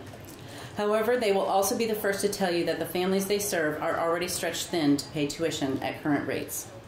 The 100% subsidy rate is outdated, and even if brought up to current market rates, would likely still fall short of the true cost of providing high-quality care, as calculated by Vermont's Blue Ribbon Commission on financing high-quality, affordable child care.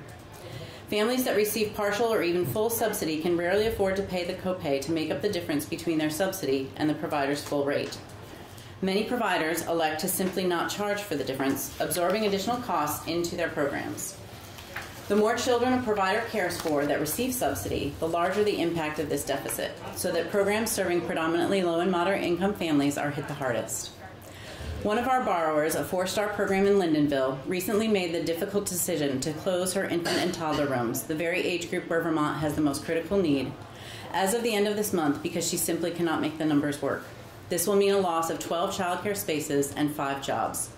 She has always paid her entry-level workers at above minimum wage, and for the last 2 years had raised entry-level pay in step with the rising minimum wage without raising tuition rates.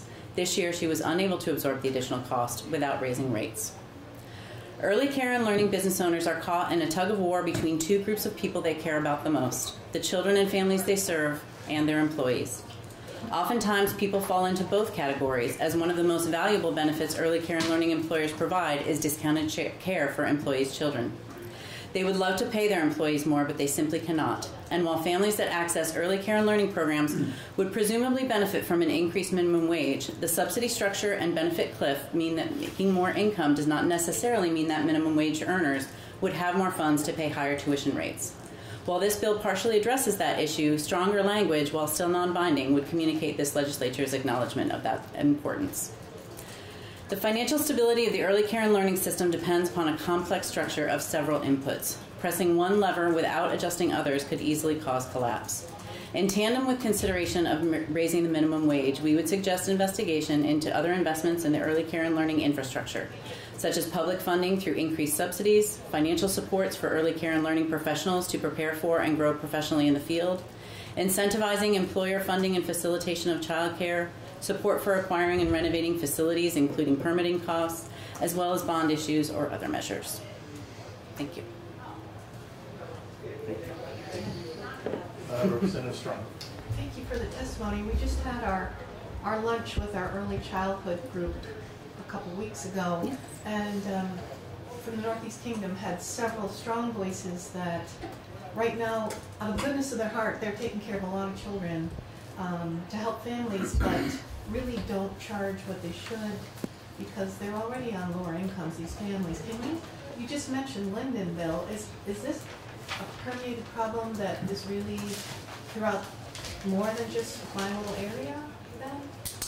Yes, I would say that that's something that we see statewide to some extent, that the borrowers that we work with, they often do not charge a copay to families receiving subsidy, whether it's 100% subsidy or partial subsidy.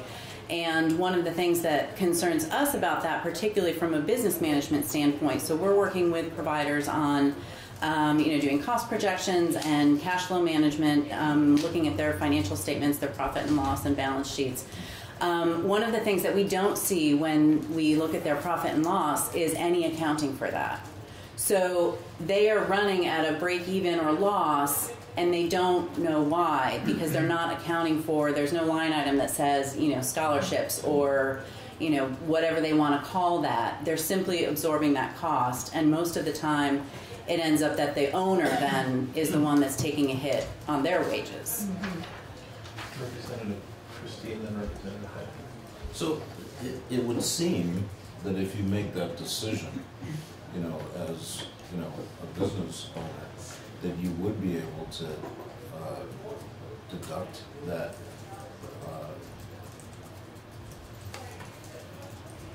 that stipend that you're making, an issue for. If you're As a loss, you mean? Right. Mm-hmm. If you're, it's part of doing business. Right. And if you're making that strongest statement that, I am going to operate my business, I'm going to do the best I can to operate it for a profit, but any loss that I attribute, you would think that, people would be adjusting for that. I think generally we see sort of a lack of sophistication in terms of business management skills for providers. So what they're doing is literally a labor of love. And so that's where a lot of the training that we provide comes in really seeing it as a business. And so acknowledging that, if that's a choice that you're making, that should be then reflected in your finances. And that has ripple effects as well. So when we do the market rate survey, which I'm sure you've heard we're already behind the market rate as far as the subsidy goes. But even when providers are completing that market survey, when they are setting their prices, those prices aren't reflecting the true cost of care. They're reflecting what somebody down the street provides, what they're able to get from the subsidy, what they're able to, pay workers. And so even the market rate, I would say, is not a true market rate. And so it has that effect. And then you have the other effect of many providers not being able to make that business sustainable on its own. So they either have a spouse who makes enough money to subsidize that business, or they have another business that subsidizes that business. And that's the only way that they're able to make the childcare viable. Do you have information on the tenure of childcare workers? Let's Grow Kids might have that information. We don't, so we don't have a research or sort of data gathering arm independently or, in-house. So the data that we have is specific to our borrowers. We have a portfolio in the early care and learning of approximately 43 to 45 childcare providers. And then, we've obviously had folks that have gone through our program and pay their loans off. And so that's where we get our data. So most of our data is anecdotal. But certainly we know that one of the things that we hear from our borrowers is the difficulty in attracting and retaining qualified staff, particularly with the increased qualifications that came out in the last round of licensing regulations. We do have one borrower who has been open for 4 years. She's had 0 staff turnover. That's unheard of, really. I mean, she's definitely the exception to the rule. Representative Reed? Thank you. Very interesting testimony. Can I request that you get a copy of this to Ron for our records? Yes, absolutely. And I just asked that we're going to hear from like dozens of people, so it'd be good to have information overload. Yeah, a yes, record of it. Definitely. It's what I can retain over 3 weeks. So the loan fund has been, I've been aware of your work for many, many years in terms of the child care and supporting child care providers. And I guess what's always frustrating to me, and maybe this is a Let's Grow Kids question, is you just said that a lot of people don't create a business model that reflects what it costs to run the business. We have a hard time seeing child care providers pay even a minimum wage with all of their college degrees or qualifications. And yet, even forgetting the up to 200%, people who receive subsidies, this is an incredibly expensive service that a parent or a family pays for, regardless of their income. And yet, these are some of the most underpaid people, or not arguably, they're underpaid for the work that they do.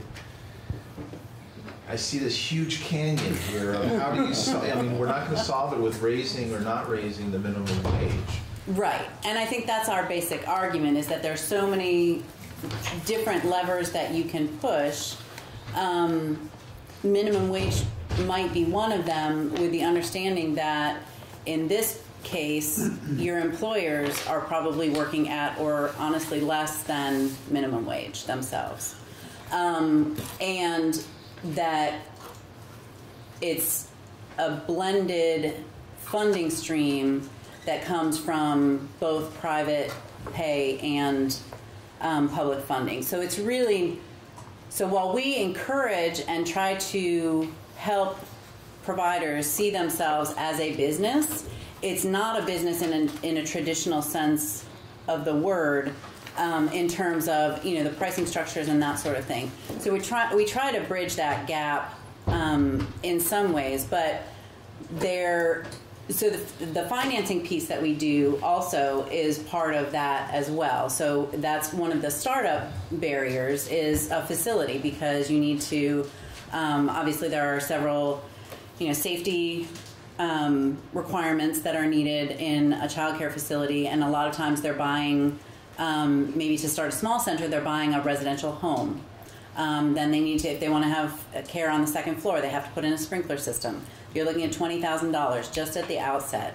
Permitting for traffic, increased wastewater and water usage. So those are other areas where there certainly could be, I've limited what I'm talking about to the minimum wage issue, but we got lots of ideas. All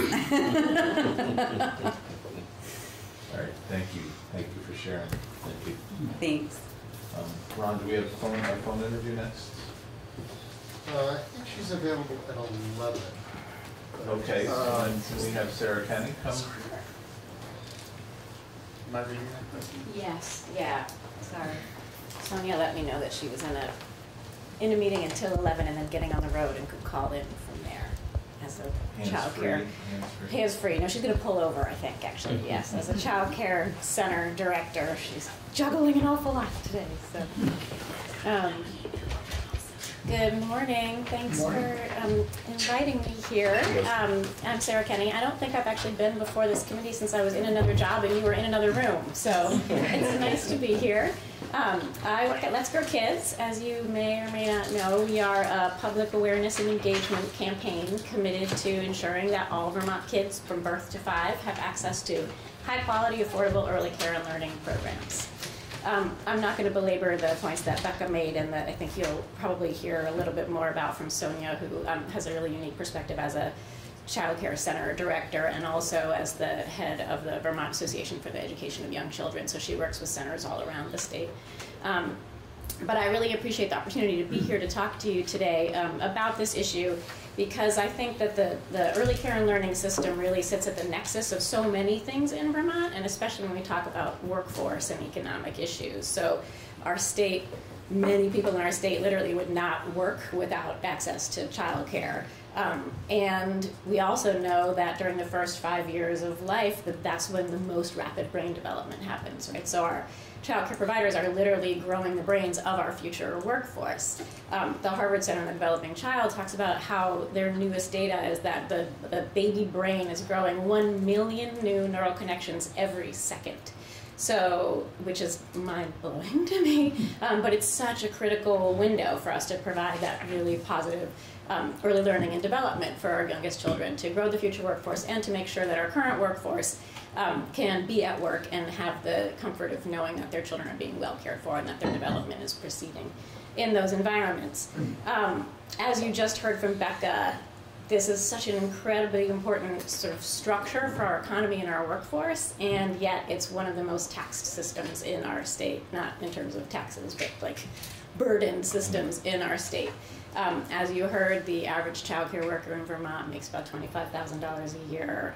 Often, many workers that's the average, right? So many are working at the minimum wage level, and I would argue that they're doing some of the most important work in our state. And as Representative Stevens identified, there's this sort of canyon between families are paying way more than they can afford. You've heard some talk about the Child Care Financial Assistance Program. There are families that are, two-parent, two-kid families who are receiving support from the Child Care Financial Assistance Program and still paying up to 40% of their income on child care. And that is a huge portion. You know, when my son was born, I had known all along in my life that I was going to have to start saving for my kid's college account, right? But it never even occurred to me that I would have to start saving before I had a child for his child care. But we never even found infant care for him, which is a situation that many families are in too. So I had a little bit of savings there, except that I wasn't working as much when we couldn't find infant care for him, right? And the more that I am in this role at Let's Grow Kids, the more I realize that this is such a common problem for so many Vermont families.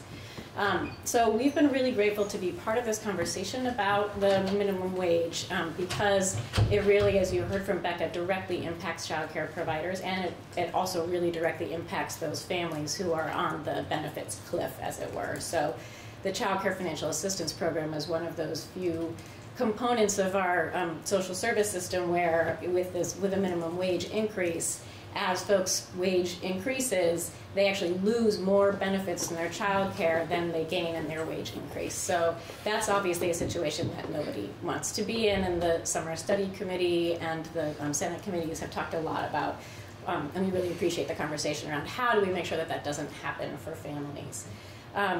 I would agree with Becca that I think that the language that is that the Senate put into S.40 begins to get at that, but it does entirely rely on the availability of future appropriations.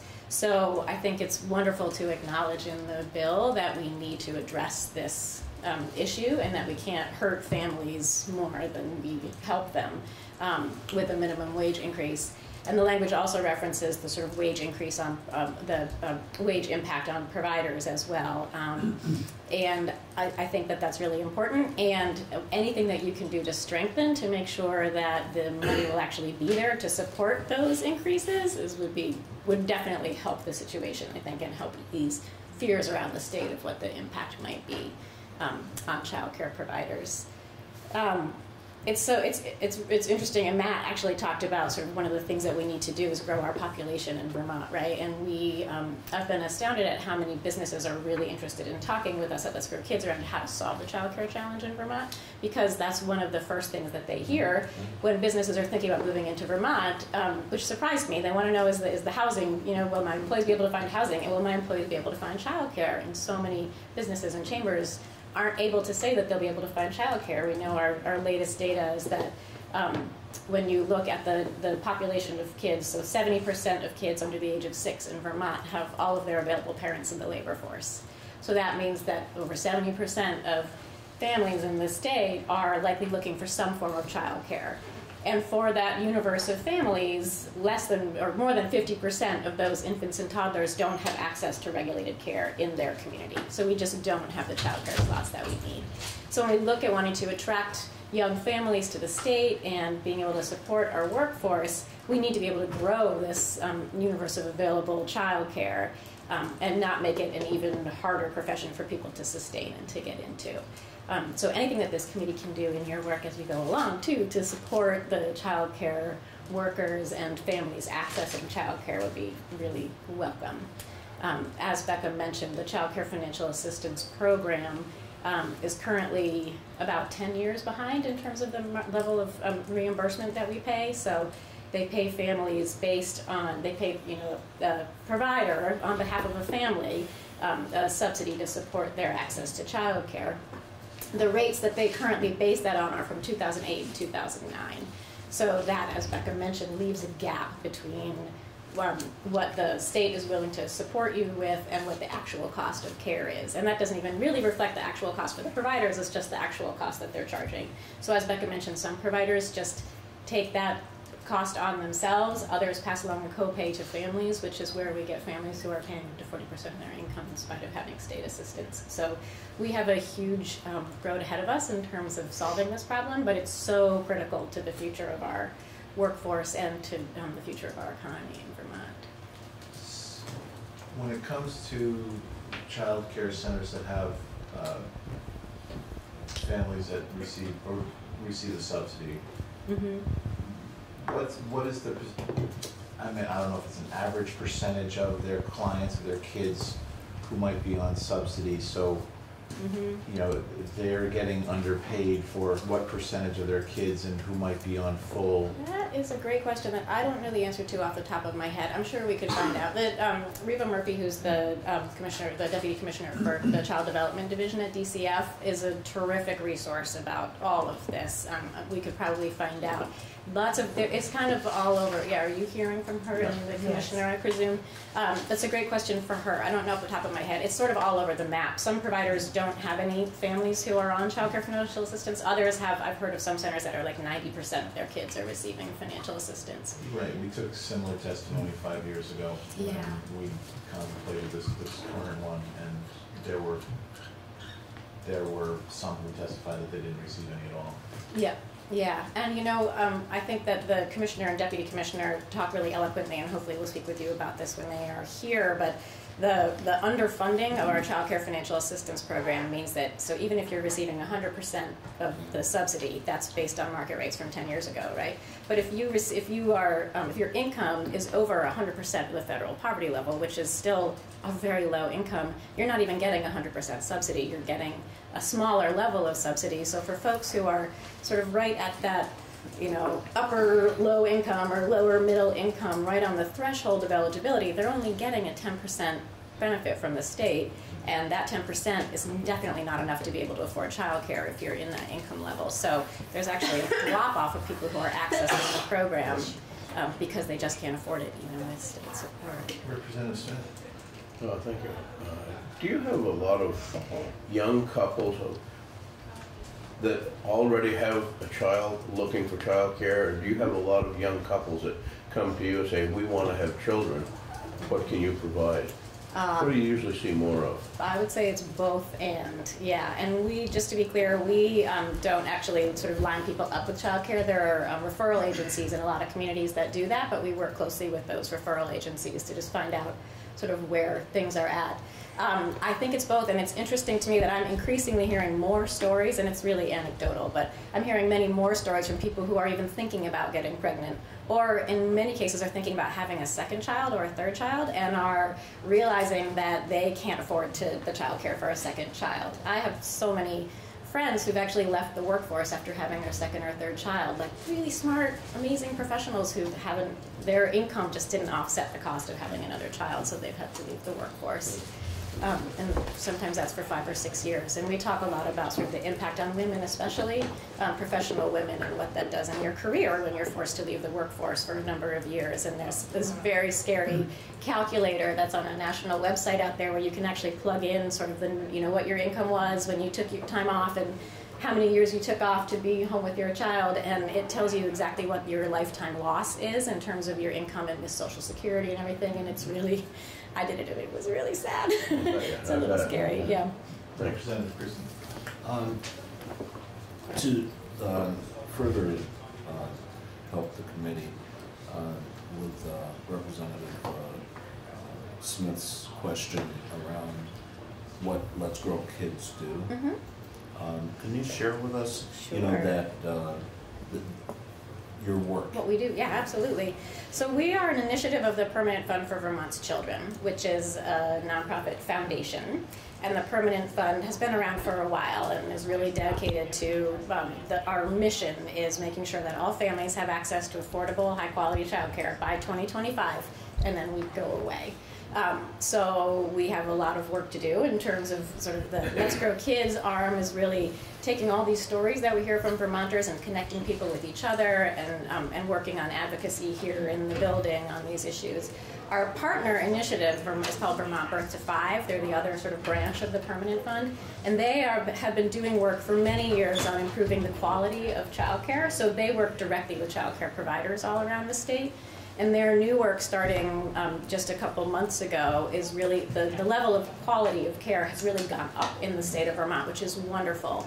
But the capacity has gone down a little bit and continues to decline because of all the financial issues we've been talking about here. We lose a lot of childcare providers who go to work in the K through 12 system because public education just pays much better and has much better benefits. So they really shifted their work to looking at capacity.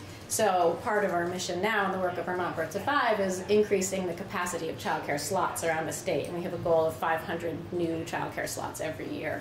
So that's another big part of the work that we're doing. That helps you guys. Thank you. Representative Sarah, I'll ask you the same question I asked Becca with a little bit of variation. Do you have information on the recruitment and retention of childcare workers? I texted my colleague when you asked Becca that question, and she texted me something about Vermont data, which I haven't had a chance to read yet, but let me see what she said. She said nationally there is high turnover among providers, reaching about 30% nationally, which is largely attributed to low pay and benefits. Vermont Department of Labor has projected that between 2012 and 2022, so I think they did this projection in 2012, looking at the preceding 10 years, that almost 70% of child care positions would become available in Vermont due to turnover. So it's 70% annually? I think that's over that decade, between 2012 and 2022. So it's in the top occupations in the state with the highest number of openings on average per year. And that's not because new child care programs are opening, I don't think. I think it's because of high turnover. It's definitely something that we hear a lot about from child care providers. And you may have heard from folks in your communities that the new regulations around child care in the state, which came out last year, especially for home care providers, do require higher levels of certification and training and credentials in some cases. And that's also creating a huge problem because if you're already working 60 hours a week for minimum wage, how on earth are you going to go back to school? So Sonia can talk to you about a program that's got real promise in the state, which is the TEACH program, which is one of the things that we reference in our memo as one of the levers that we can pull to try to impact this system, which provides access to higher education or even bachelor's degrees or apprenticeships for child care providers to help them get the credentials that they need. Representative Christie. My understanding in the approach budget, I look to see teach that wasn't supported. It was not. That is Okay. true. And, you know, I'm just throwing that out to the universe. Yes. Because You're- as valuable as it is, Yeah. I have no rhyme, there's no rhyme or reason why we didn't, but. Thank you for that. We are definitely working with your colleagues on the Senate side around the appropriations bill as well, because there's also not, there wasn't any, there was, you all did, and we are very grateful that there is a small additional appropriation to bring at least the federal poverty guidelines, the reimbursement rates up to the federal poverty guidelines for 2018, but there's no significant increase in terms of the amount of reimbursement that families will be getting to bring them up towards market rates. But we look forward to continuing to work with the legislature on this issue in the coming years, yeah. Well, thank you. Thank you very much. Thank you for your work. I'm happy to come back Thanks, anytime. Sonia. Thank you all.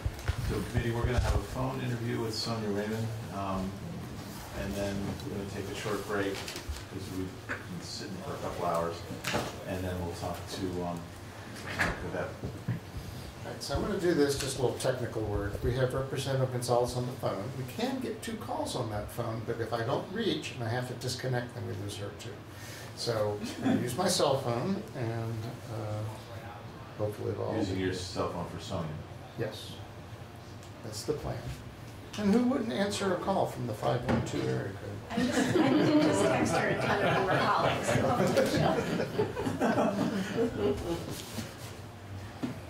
Bill collector.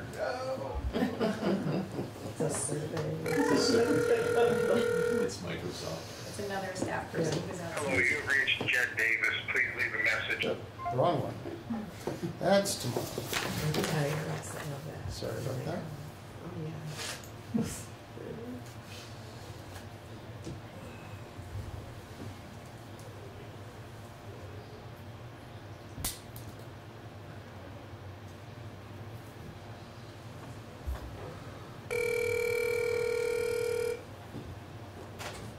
Hello, this is Sonia.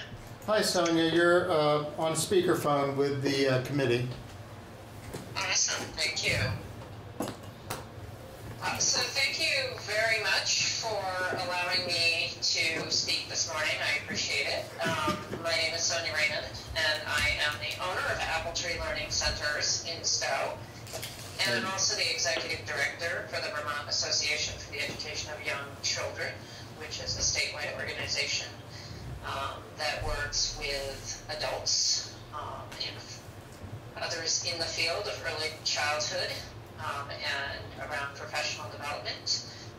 I again appreciate this opportunity.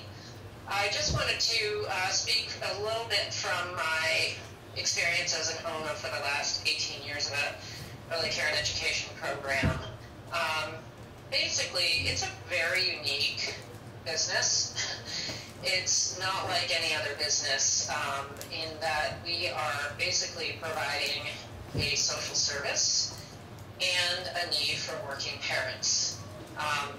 The cost of providing our service basically falls directly on the backs of our families. And our business is needed by over 70% of Vermont families. And there's a scarcity at this point of regulated and high quality care. Even with our teachers in my program earning an average of $15.60 per hour, half basically of what their public school counterparts are making. And this would basically be a person with a bachelor's and 7 years experience.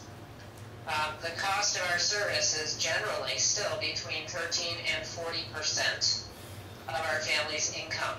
And this basically depends whether or not they have 1 or 2 children prior to any public pre-K funding or subsidy being applied. So our teachers, as I've stated, are pretty woefully underpaid, and I'd love to pay them much more, and I agree they deserve to be paid a much higher wage. However, in order for me to pay them more, that means that I need to raise tuition, which, as I mentioned before, falls directly on the backs of parents. To date, I have not raised tuition enough to to pay significantly more, as both parents, low and middle income, are already stretched beyond their means. If the minimum wage is raised to $50 per hour over the next 5 years without some kind of additional investments to offset the impacts of early care and education in our system, the effects could be very difficult and devastating for the families and providers alike. Families that are on state subsidy would have a much larger copay. They would not be able to afford this copay, as many of them struggle to afford their current copays. Families who have no tuition assistance at all would basically be priced out of the market and forced to make some tough choices about choosing programs that are unregulated or lesser care, or perhaps even pulling out of the workforce altogether. Some programs would be forced to close, particularly those serving infants and toddlers, further adding to the severe shortage of care for that age group. And small centers and home providers with a large population of families that receive subsidy are going to be devastated, as they generally are scholarshiping most of their families so that they can afford their care. And when I say scholarshiping, I mean they basically are not charging them the copay. So raising the minimum wage creates an upward wage pressure for these stretched childcare businesses. We have a pay scale at Appletree based on the position held, their years of experience, and their credentials as well, much like you would have in a public school. At my program, our lowest paid assistants, those with little or no college credit, have to earn minimum wage. Therefore, there's an upward pressure to all the other steps in the pay scale. Based on my current number, which is 21 staff, and basically keeping all things equal, in order to pay the $15 minimum wage by the year 2024, I would need to raise tuition $8.84 per week per child annually from a full-time slot. We have 95 children a day, and this would mean a 3.5% increase, or an additional $460 a year per child.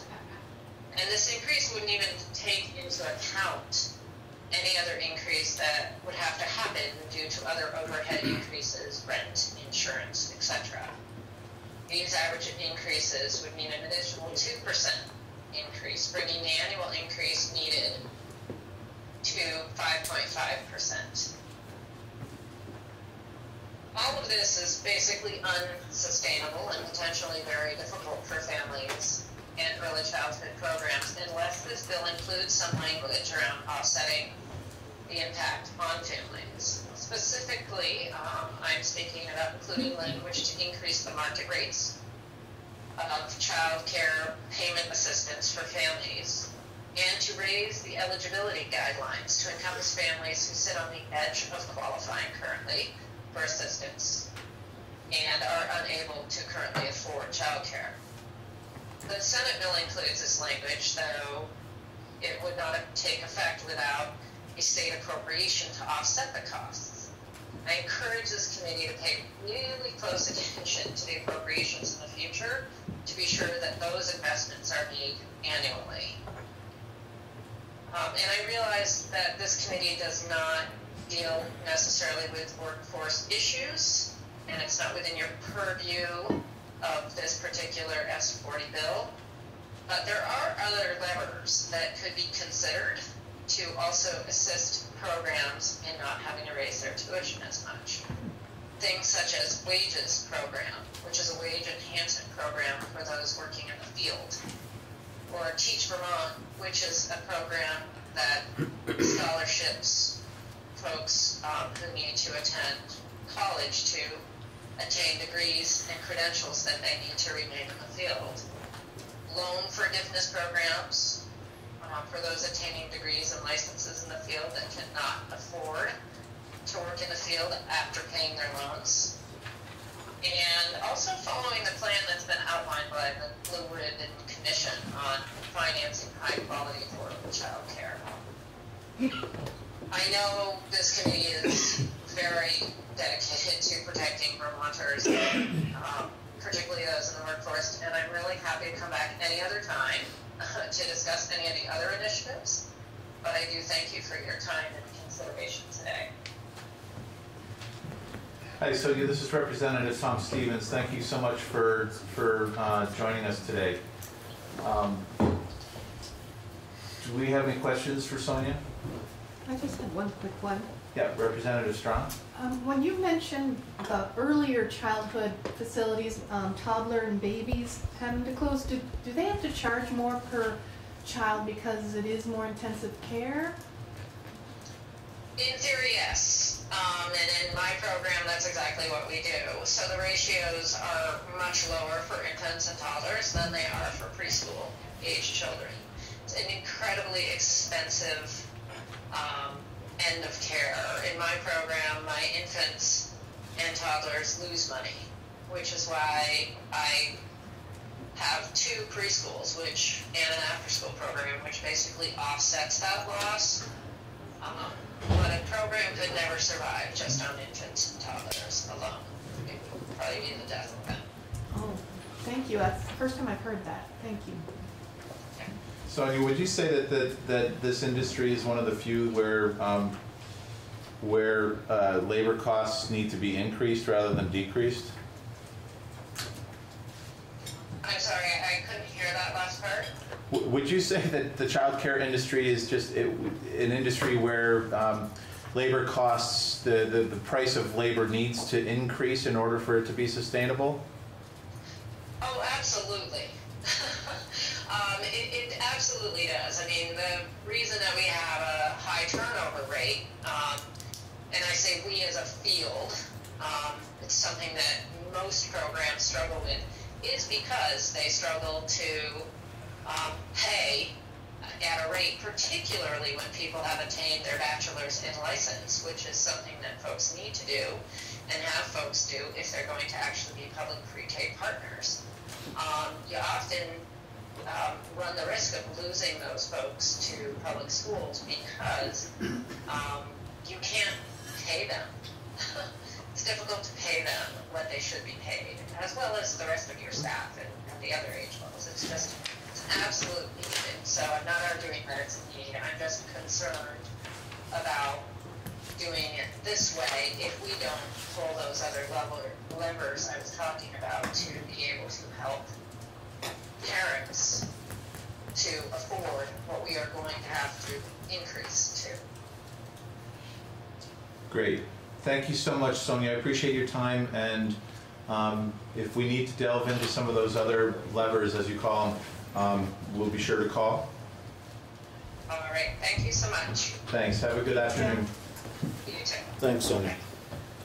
So, committee, we have, do we want to take a 5-minute break to stretch? Sure. Yeah. All right, committee, thank you for coming back in 5-ish minutes. Pretty good, huh? Pretty good for legislator time. Welcome, Tom. Thank you. It's been a while since you testified in front of us. Do you mind if we introduce ourselves? Sure. To you, Representative Tom Stevens from Waterbury. Helen Hadson from Mary Howard from Rutland City. Ed Reed from Basin. Tommy Walsh from Berry City. Heidi Sherman from Stowe.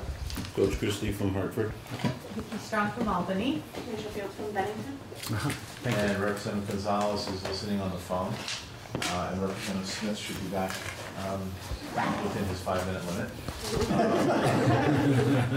So we've been taking testimony on S.40, and obviously you did a lot of work on it and presented to the Summer Study Committee, and we'd just like you to start with a statement if you'd like, or fill us in on where you fell on the research that you did. Sure.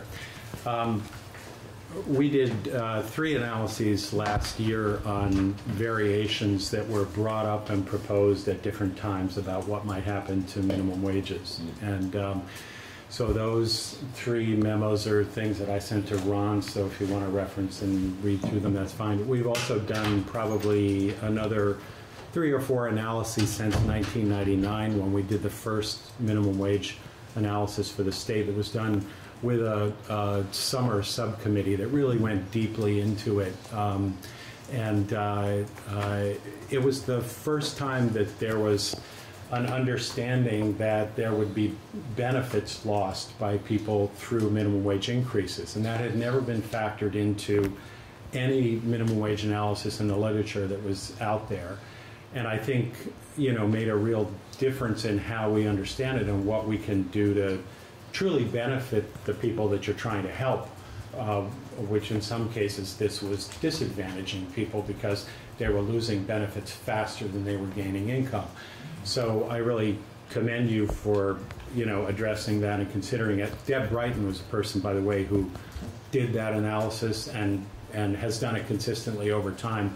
And it was a phenomenal amount of work. She had to go into each one of these benefit programs, federal and state, figure out all the cutoff points, calculate everybody's after-tax income or income for purposes of qualifying for these programs, and then seeing what would happen to their benefits. It was a monumental effort on her part and really contributed to the whole thing. There's a series of charts that we've done over the years, and you've probably seen these. I don't have to pull it up on that, but it just shows that you stack up all these benefits, and that's in-kind income for people.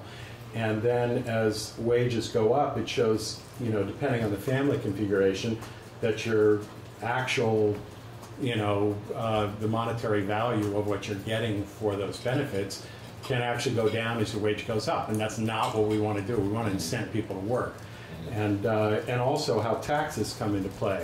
So there are taxes that start to, way before you get to a livable income level, taxes start to pull away money also from what people have. So anyway, all those interactions are important to note.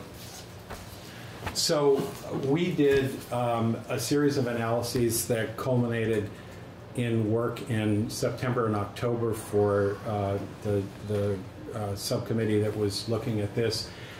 And our final analysis is not one that matches perfectly with what's currently under consideration. So we don't have an analysis that pegs, detailed numbers like we do for the other variants that we looked at.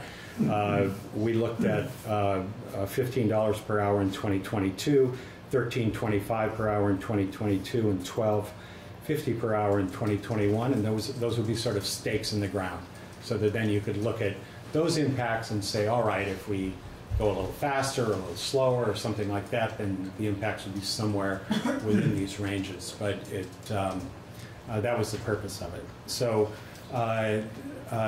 Joyce Manchester and Deb Brighton, people at Joint Fiscal, have taken those analyses and translated those into likely potential impacts for what's been proposed in S.40, and those are the numbers that you've probably seen, but they're not in my documents because we didn't do that work. Joint Fiscal did. But if there's any aspect of this that you have questions about, I'd be happy to just talk about it. We ran all the analyses through a state economic model to try to quantify some of the potential impacts. It's not like something that you're talking about an event that's 6 years hence. You're using data that in some cases is 4 to 6 years old. There's a lot of, there's a big time cap between that. A lot can change over that period of time. So it's not as, solid a basis as if you say, what our revenue is going to look like next year or 2 years from now or something like that. So that's the nature of the analysis, but the major shifts, the major things that are likely to happen are spelled out and quantified in that analysis.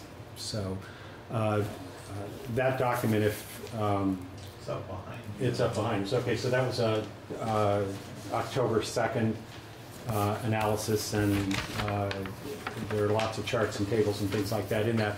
The one thing I don't think that didn't make it into S.40 that was kind of trailing testimony to Senate Economic Development was a recommendation that there be analysis that follows up to study what the impacts actually are. So we've done analysis in the past, but without the data to measure what really happens, you don't really know what's happened.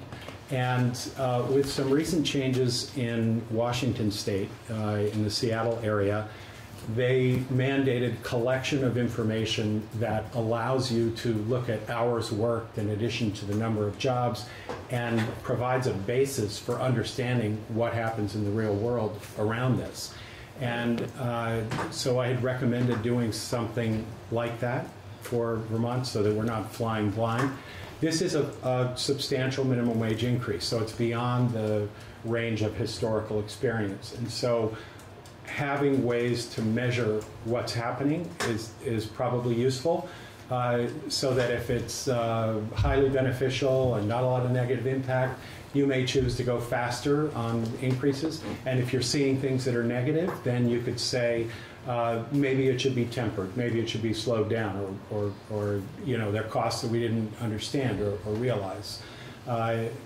The work in Washington has not been conclusive. It hasn't been out long enough to really get an understanding of the impacts, but it's been a useful set of metrics to try to understand what happens when there's this kind of increase.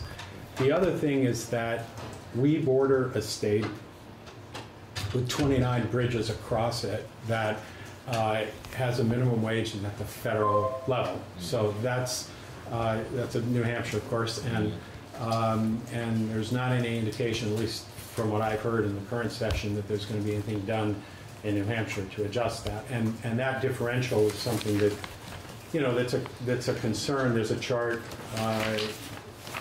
on page 6 of this analysis that just shows, the differential with New Hampshire, and if they don't change it, the sort of thing that, that you could get.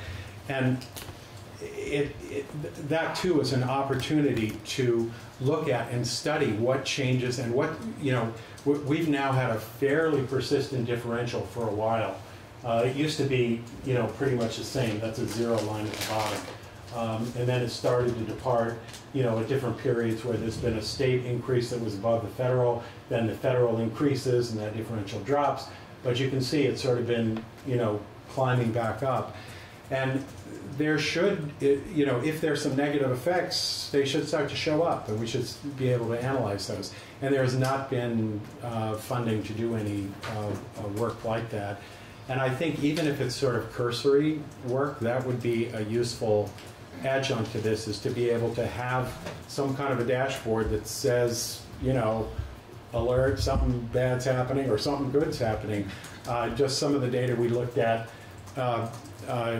cursory analysis, the New Hampshire Department of Labor ran some data for us and showed that there was about 13% of the labor force, I think, as of 2015, that was below Vermont's minimum wage. What was interesting is that about 70%, I think 68% of the people who were under the minimum wage were women. So there was a real gender split between who was getting a sub-Vermont minimum wage in New Hampshire. So things like that which are just of interest to look at the data and start to say, well, what's different? What's job growth look like in industries with high concentration of minimum wage workers? Now, it's not like there's nothing else going on in the world. So, like, take the retail sector, where all the big box stores, were being built on the other side of the Connecticut River, and so you see retail employment was going up there for a long time relative to Vermont, and all of a sudden retail employment has dropped precipitously in New Hampshire because of internet sales, not because of anything Vermont did. But it didn't drop in Vermont because the kind of retail stores that remained were real niche, kind of either tourist-oriented or just fit in a different slot. So it's not like the minimum wage is controlling everything, but we can look at some of the factors and just observe things that are going on. So we had recommended that the Department of Labor collect data on hours and also job counts that would allow us to monitor potential impacts that are occurring, and also that some analysis be done over time looking at Vermont, New Hampshire.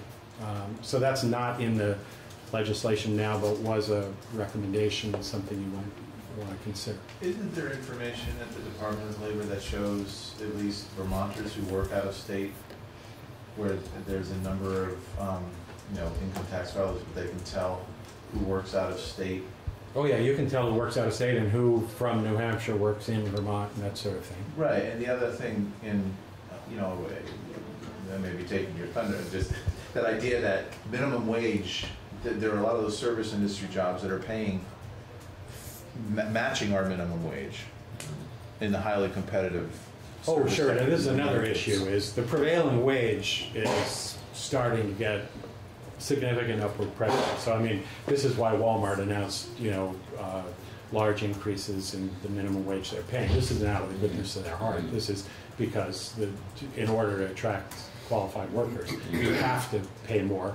And what they saw when they did that was part of what's called the efficiency wage theory, is that their turnover dropped substantially, and they found it was actually a little bit more profitable to not having to retrain people and have quite so much turnover. So there's that's coming in at the same time, and actually it's why in some cases minimum wage increases haven't been shown to have really high negative impacts, because quite often they lag the prevailing wage.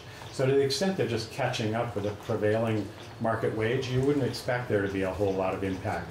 There are some people that get lost in that. When I talked about the female workers in New Hampshire, people that are not, demanding wage increases as vociferously or as, whatever, those will sort of not, there won't be motivation for every employer to just automatically increase those wages just because they're increasing wages for new people that they have to hire and attract. Representative Christie had a question. I'm sorry. Being that I represent a border community, yeah. What we noticed, very quickly was as the Vermont minimum went up, it was matched, if not exceeded, on the other side of the river. Yeah. Because of the competitive nature of the market. We have the lowest unemployment rate in the state, in Hartford, in that area. Yeah. And so that being said, there's a demand for workforce, qualified workforce, and the only way that they could maintain their businesses was to meet that demand. Right, right. So that's the prevailing wage notion, and that's true. I mean, right now, we're seeing unemployment rates, both nationally and the state level, come very close to record lows, and that will create upward wage pressure, which, even though you'll hear a lot of employers wringing their hands about it, this is what happens when there's scarcity in a commodity or an input to production. And it's also something that the lack of has been a real problem in the economy. And we talk about wages not going up for a very long time, and real wages as well. It's not that that's necessarily a good or a bad, but it's it does mean that the negative impacts from minimum wage, if the prevailing wage is already above or close to that it will be, the negative effects will be much lower. But again, we'll be using projections, and if the economy overheats to the point that unemployment, by adding deficit spending, which is what the tax cuts have done that were enacted in December, so that's juicing up the economy by deficit spending when the economy is very close to full output, you're likely to get more inflation, and part of that inflation will be through wage pressures. It'll bring in people from the fringes of the labor force, and we're seeing that now. We're getting labor force growth, not because of natural population growth. We have the working age population actually declining in the state and flat nationally, but we're getting increases in our labor force because there are people that left the labor force that are coming back in. And so that's the first thing that happens. But when you hit the limits of that, you then will have wage increases. You'll see businesses competing for the same people, and those businesses that can't afford to compete for them will go out of business. Either if they're competing with, say, cheap foreign labor, or a served market that's unable to afford price increases and the like, then they'll be going out of business, but those workers will be hired by some company that has a competitive advantage somewhere and is able to pay those wages. So did you just say, I'm sorry, did you say that there are people who are coming back into the labor force to fill the gaps that are from a 2.8% thing? Are these the people that are measured differently? Like, would we say that there's a 2.8% unemployment rate, but there's really a 12.2% or whatever the number is? Are those people who stopped looking for jobs that are coming back into the market? Yeah, there are about 6 different metrics for unemployment. So the standard unemployment rate is called the U6, and it's sort of so it has certain measures that are, you ask somebody, are you looking, or have you looked for work over a certain period of time? If the answer is yes, then you're part of the labor force, you want a job, you're trying to get a job, but you don't have one, then you're unemployed. But if you say, no, I haven't looked for work because it's impossible, there's nothing out there, or whatever, then you're not counted as part of the unemployment rate because you're not in the labor force. But then there are other metrics that say, well, are you discouraged because there's no potential work? Or are you doing this voluntarily? Or, so there are other counts of the unemployment rate. And yes, that's what these other metrics, and some go below and some go above the standard unemployment rate, are all measures of labor market tightness. And there's no question on all of these, the market's tightening. And that's bringing more people who said, no, I'm not even looking for a job, into the point of saying, yeah, now I am looking for a job because, there's some that really look interesting, and, at those wages, I'm willing to work. Generally, there are more, people that are more what are called marginally attached to the labor force. Either they don't have to work, or they, maybe have a criminal record, or have,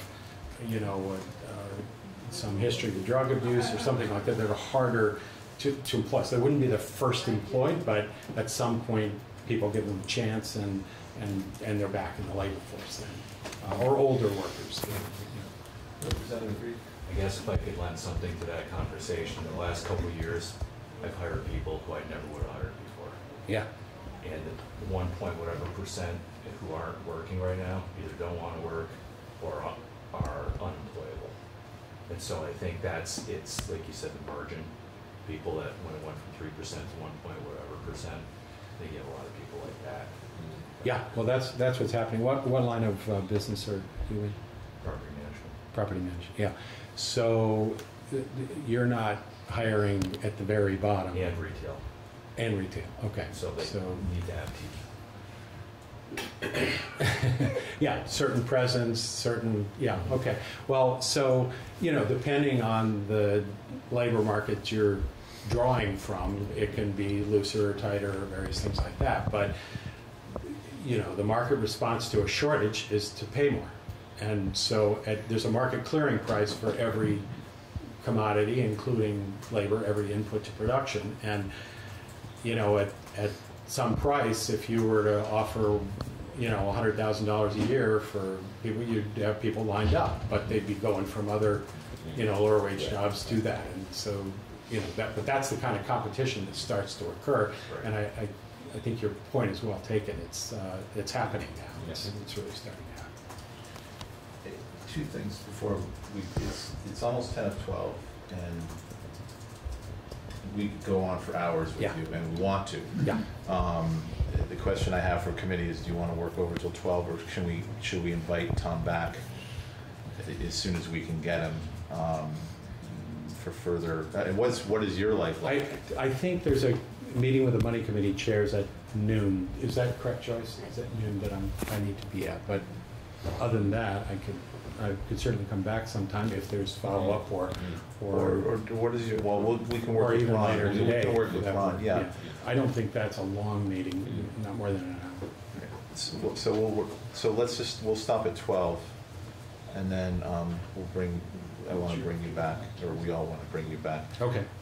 Question that we had from earlier today, the Department of Labor was here, Matt Barowitz made a statement about, we were talking about poverty rate, and there was just this discussion, does the minimum wage affect the poverty rate? And he made a statement where 50% of the people who are under the 100% poverty rate don't file taxes with W-2s. I'm assuming they receive SSI or SSDI or whatever different forms they may file. They don't work per se. Is that familiar to you at all? I haven't done a deep dive into the poverty stats, into who comprises that group and exactly how they're affected by these sorts of things. So I have to defer to Matt if he's got data on that. That's what it is. If there are some specific questions around that you want to ask, we could chase them down. Joint fiscal and come back with. Well, it's just part of this whole workforce thing as well. I mean, just getting a beat on what the numbers in Vermont are of people who work, and people who work and who don't work, that go beyond just this category that you just talked about. Yeah. That would be interesting to see more about that and understand that. I haven't seen those data though. Okay, thanks. Yeah.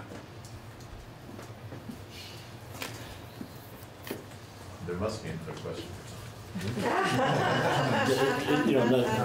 Not that won't take a little time to answer. Well, Tom, I've asked this of everybody. This was a question that Representative Fields had last week. So, and you mentioned something about finding out the right data and what the outcomes are of actually doing a policy choice like raising minimum wage. And you said it's difficult to find out what happened, and some of the things that you were asking for or would recommend would be trying to find out that information. But we have a series of projections that you've done. 5 years ago, there were a series of projections. Is there any worth or is there any credibility to looking at what you projected 5 years ago versus what you're projecting now, and what happened in between? So we made a policy decision based on recommendations from all of our research that were projections. Yeah. And now and now you're making new projections based on what exists. Is there any way to correlate those two pieces of information to help us understand it differently? Well, had there been the kind of data collection that we're recommending now that would allow us to look at both hours worked and number of jobs in these sectors, we would have been able to say something about that. Now, there are obviously lots of things that affect levels of employment. So what we're saying is relative to some baseline, there'll be a little bit less employment.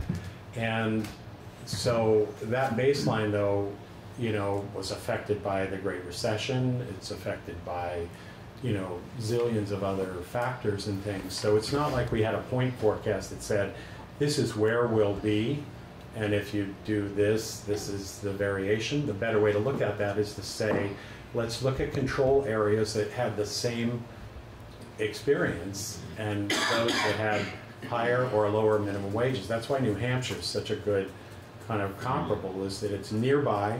It has a lot of similar things affect it, and then but you have this wage differential. So what sort of things might we see that would allow us to say, all right, they benefited or there was a cost, and that hasn't been done. That's a deeper dive into this part of it. It's not like there's a forecast that says, here's this number and here's where we're likely to be then. I mean, you can do that with revenues. We can say, how much did you forecast for revenues, and then what was it? And we do that every year. We go back and say, well, what was the variance, and at different points in time, what was it? And that's a track record, and you're either up, down, or on, and you don't have a comparable forecast for this because you're doing a simulation that's assuming lots and lots of things, and you're not measuring at the level of granularity you'd have to to really know whether it was because of the minimum wage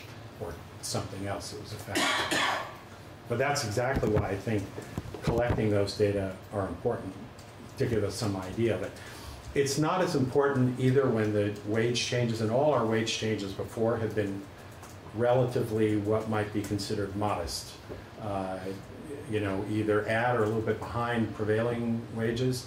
These are a much more substantial step up, and so we would expect to see more pronounced impacts. But without having the mechanisms to register that, we can make some informed guesses, but we won't have the precision that otherwise would be the case. So I'd be hopeful that at some time that gets included as a part of it. You know, there's a lot of money at stake, and it's not terribly expensive to do this, and it's the sort of thing other states have done, and it's useful. The results will still be debated in different ways, but we'll have a set of core data that we can really look to that will inform what happened. Did hours go down? Did, in certain industries, they go down more than other industries? Are those industries of high concentration of minimum wage?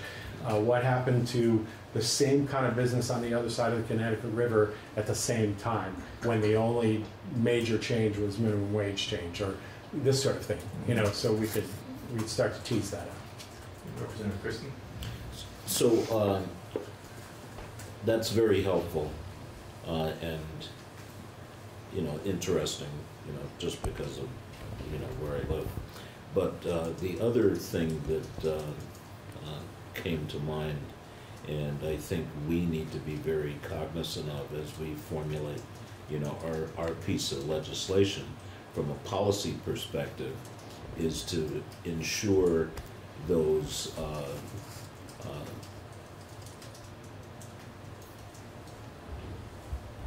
benchmark points that you had talked about, and then having some sort, you know, of a relief valve, or some way of saying, at that benchmark, if we spot that there's something going on. You had mentioned we need to have some sort of a circuit breaker, you know, in there, or it would make sense for us to have a way of saying, wait a minute, we got to put the brakes on here, because all of the data is indicating that if we don't,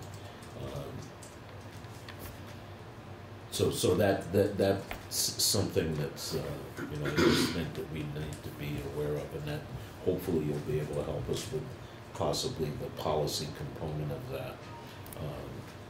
Yeah, and I think that could go either way. Yeah. I mean, you could look at it and say, gee, there's hardly any effect, we could go a little faster, or whoa, put the brakes on. And there are some other states that have various mechanisms for doing it. I think New York State did something like that. We did get that in some of the initial testimony, so I'm just really concerned about that, and I think that it might help you know, people feel a little more comfortable, you know, if there are safety valves and controls. And yeah, it's pretty far. I mean, going out 6 years, things can change quite a bit. So yeah, it's probably a good idea. Representative. Good segue. You mentioned New York. Of course, there are other border issues that we're very much aware of, that we heard about in our initial testimony. With changes afoot in New York, upstate New York, potential changes in Massachusetts, and a different structure in the Quebec province in terms of wages, and particularly tipped wages.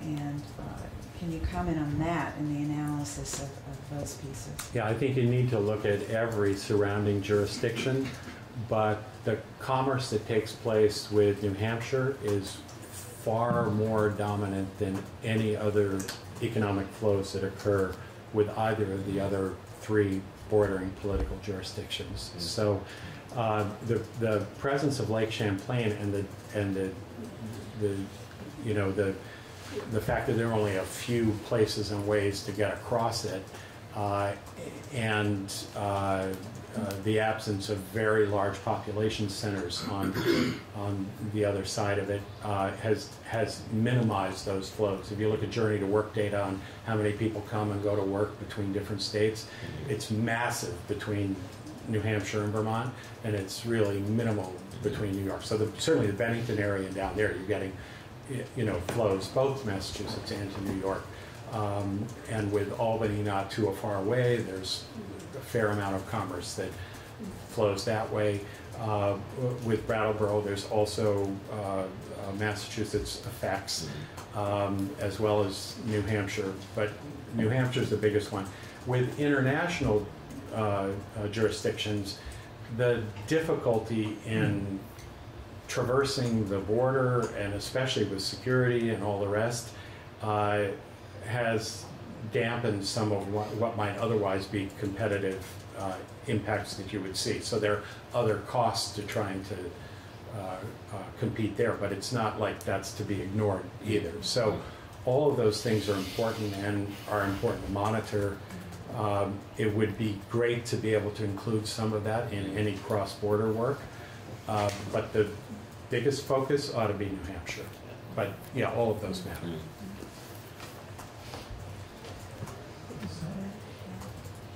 Well, thank you, part one. Okay. So would you like me to come back today, or what? We have, today is, I'm assuming that the floor is going to be short-ish today.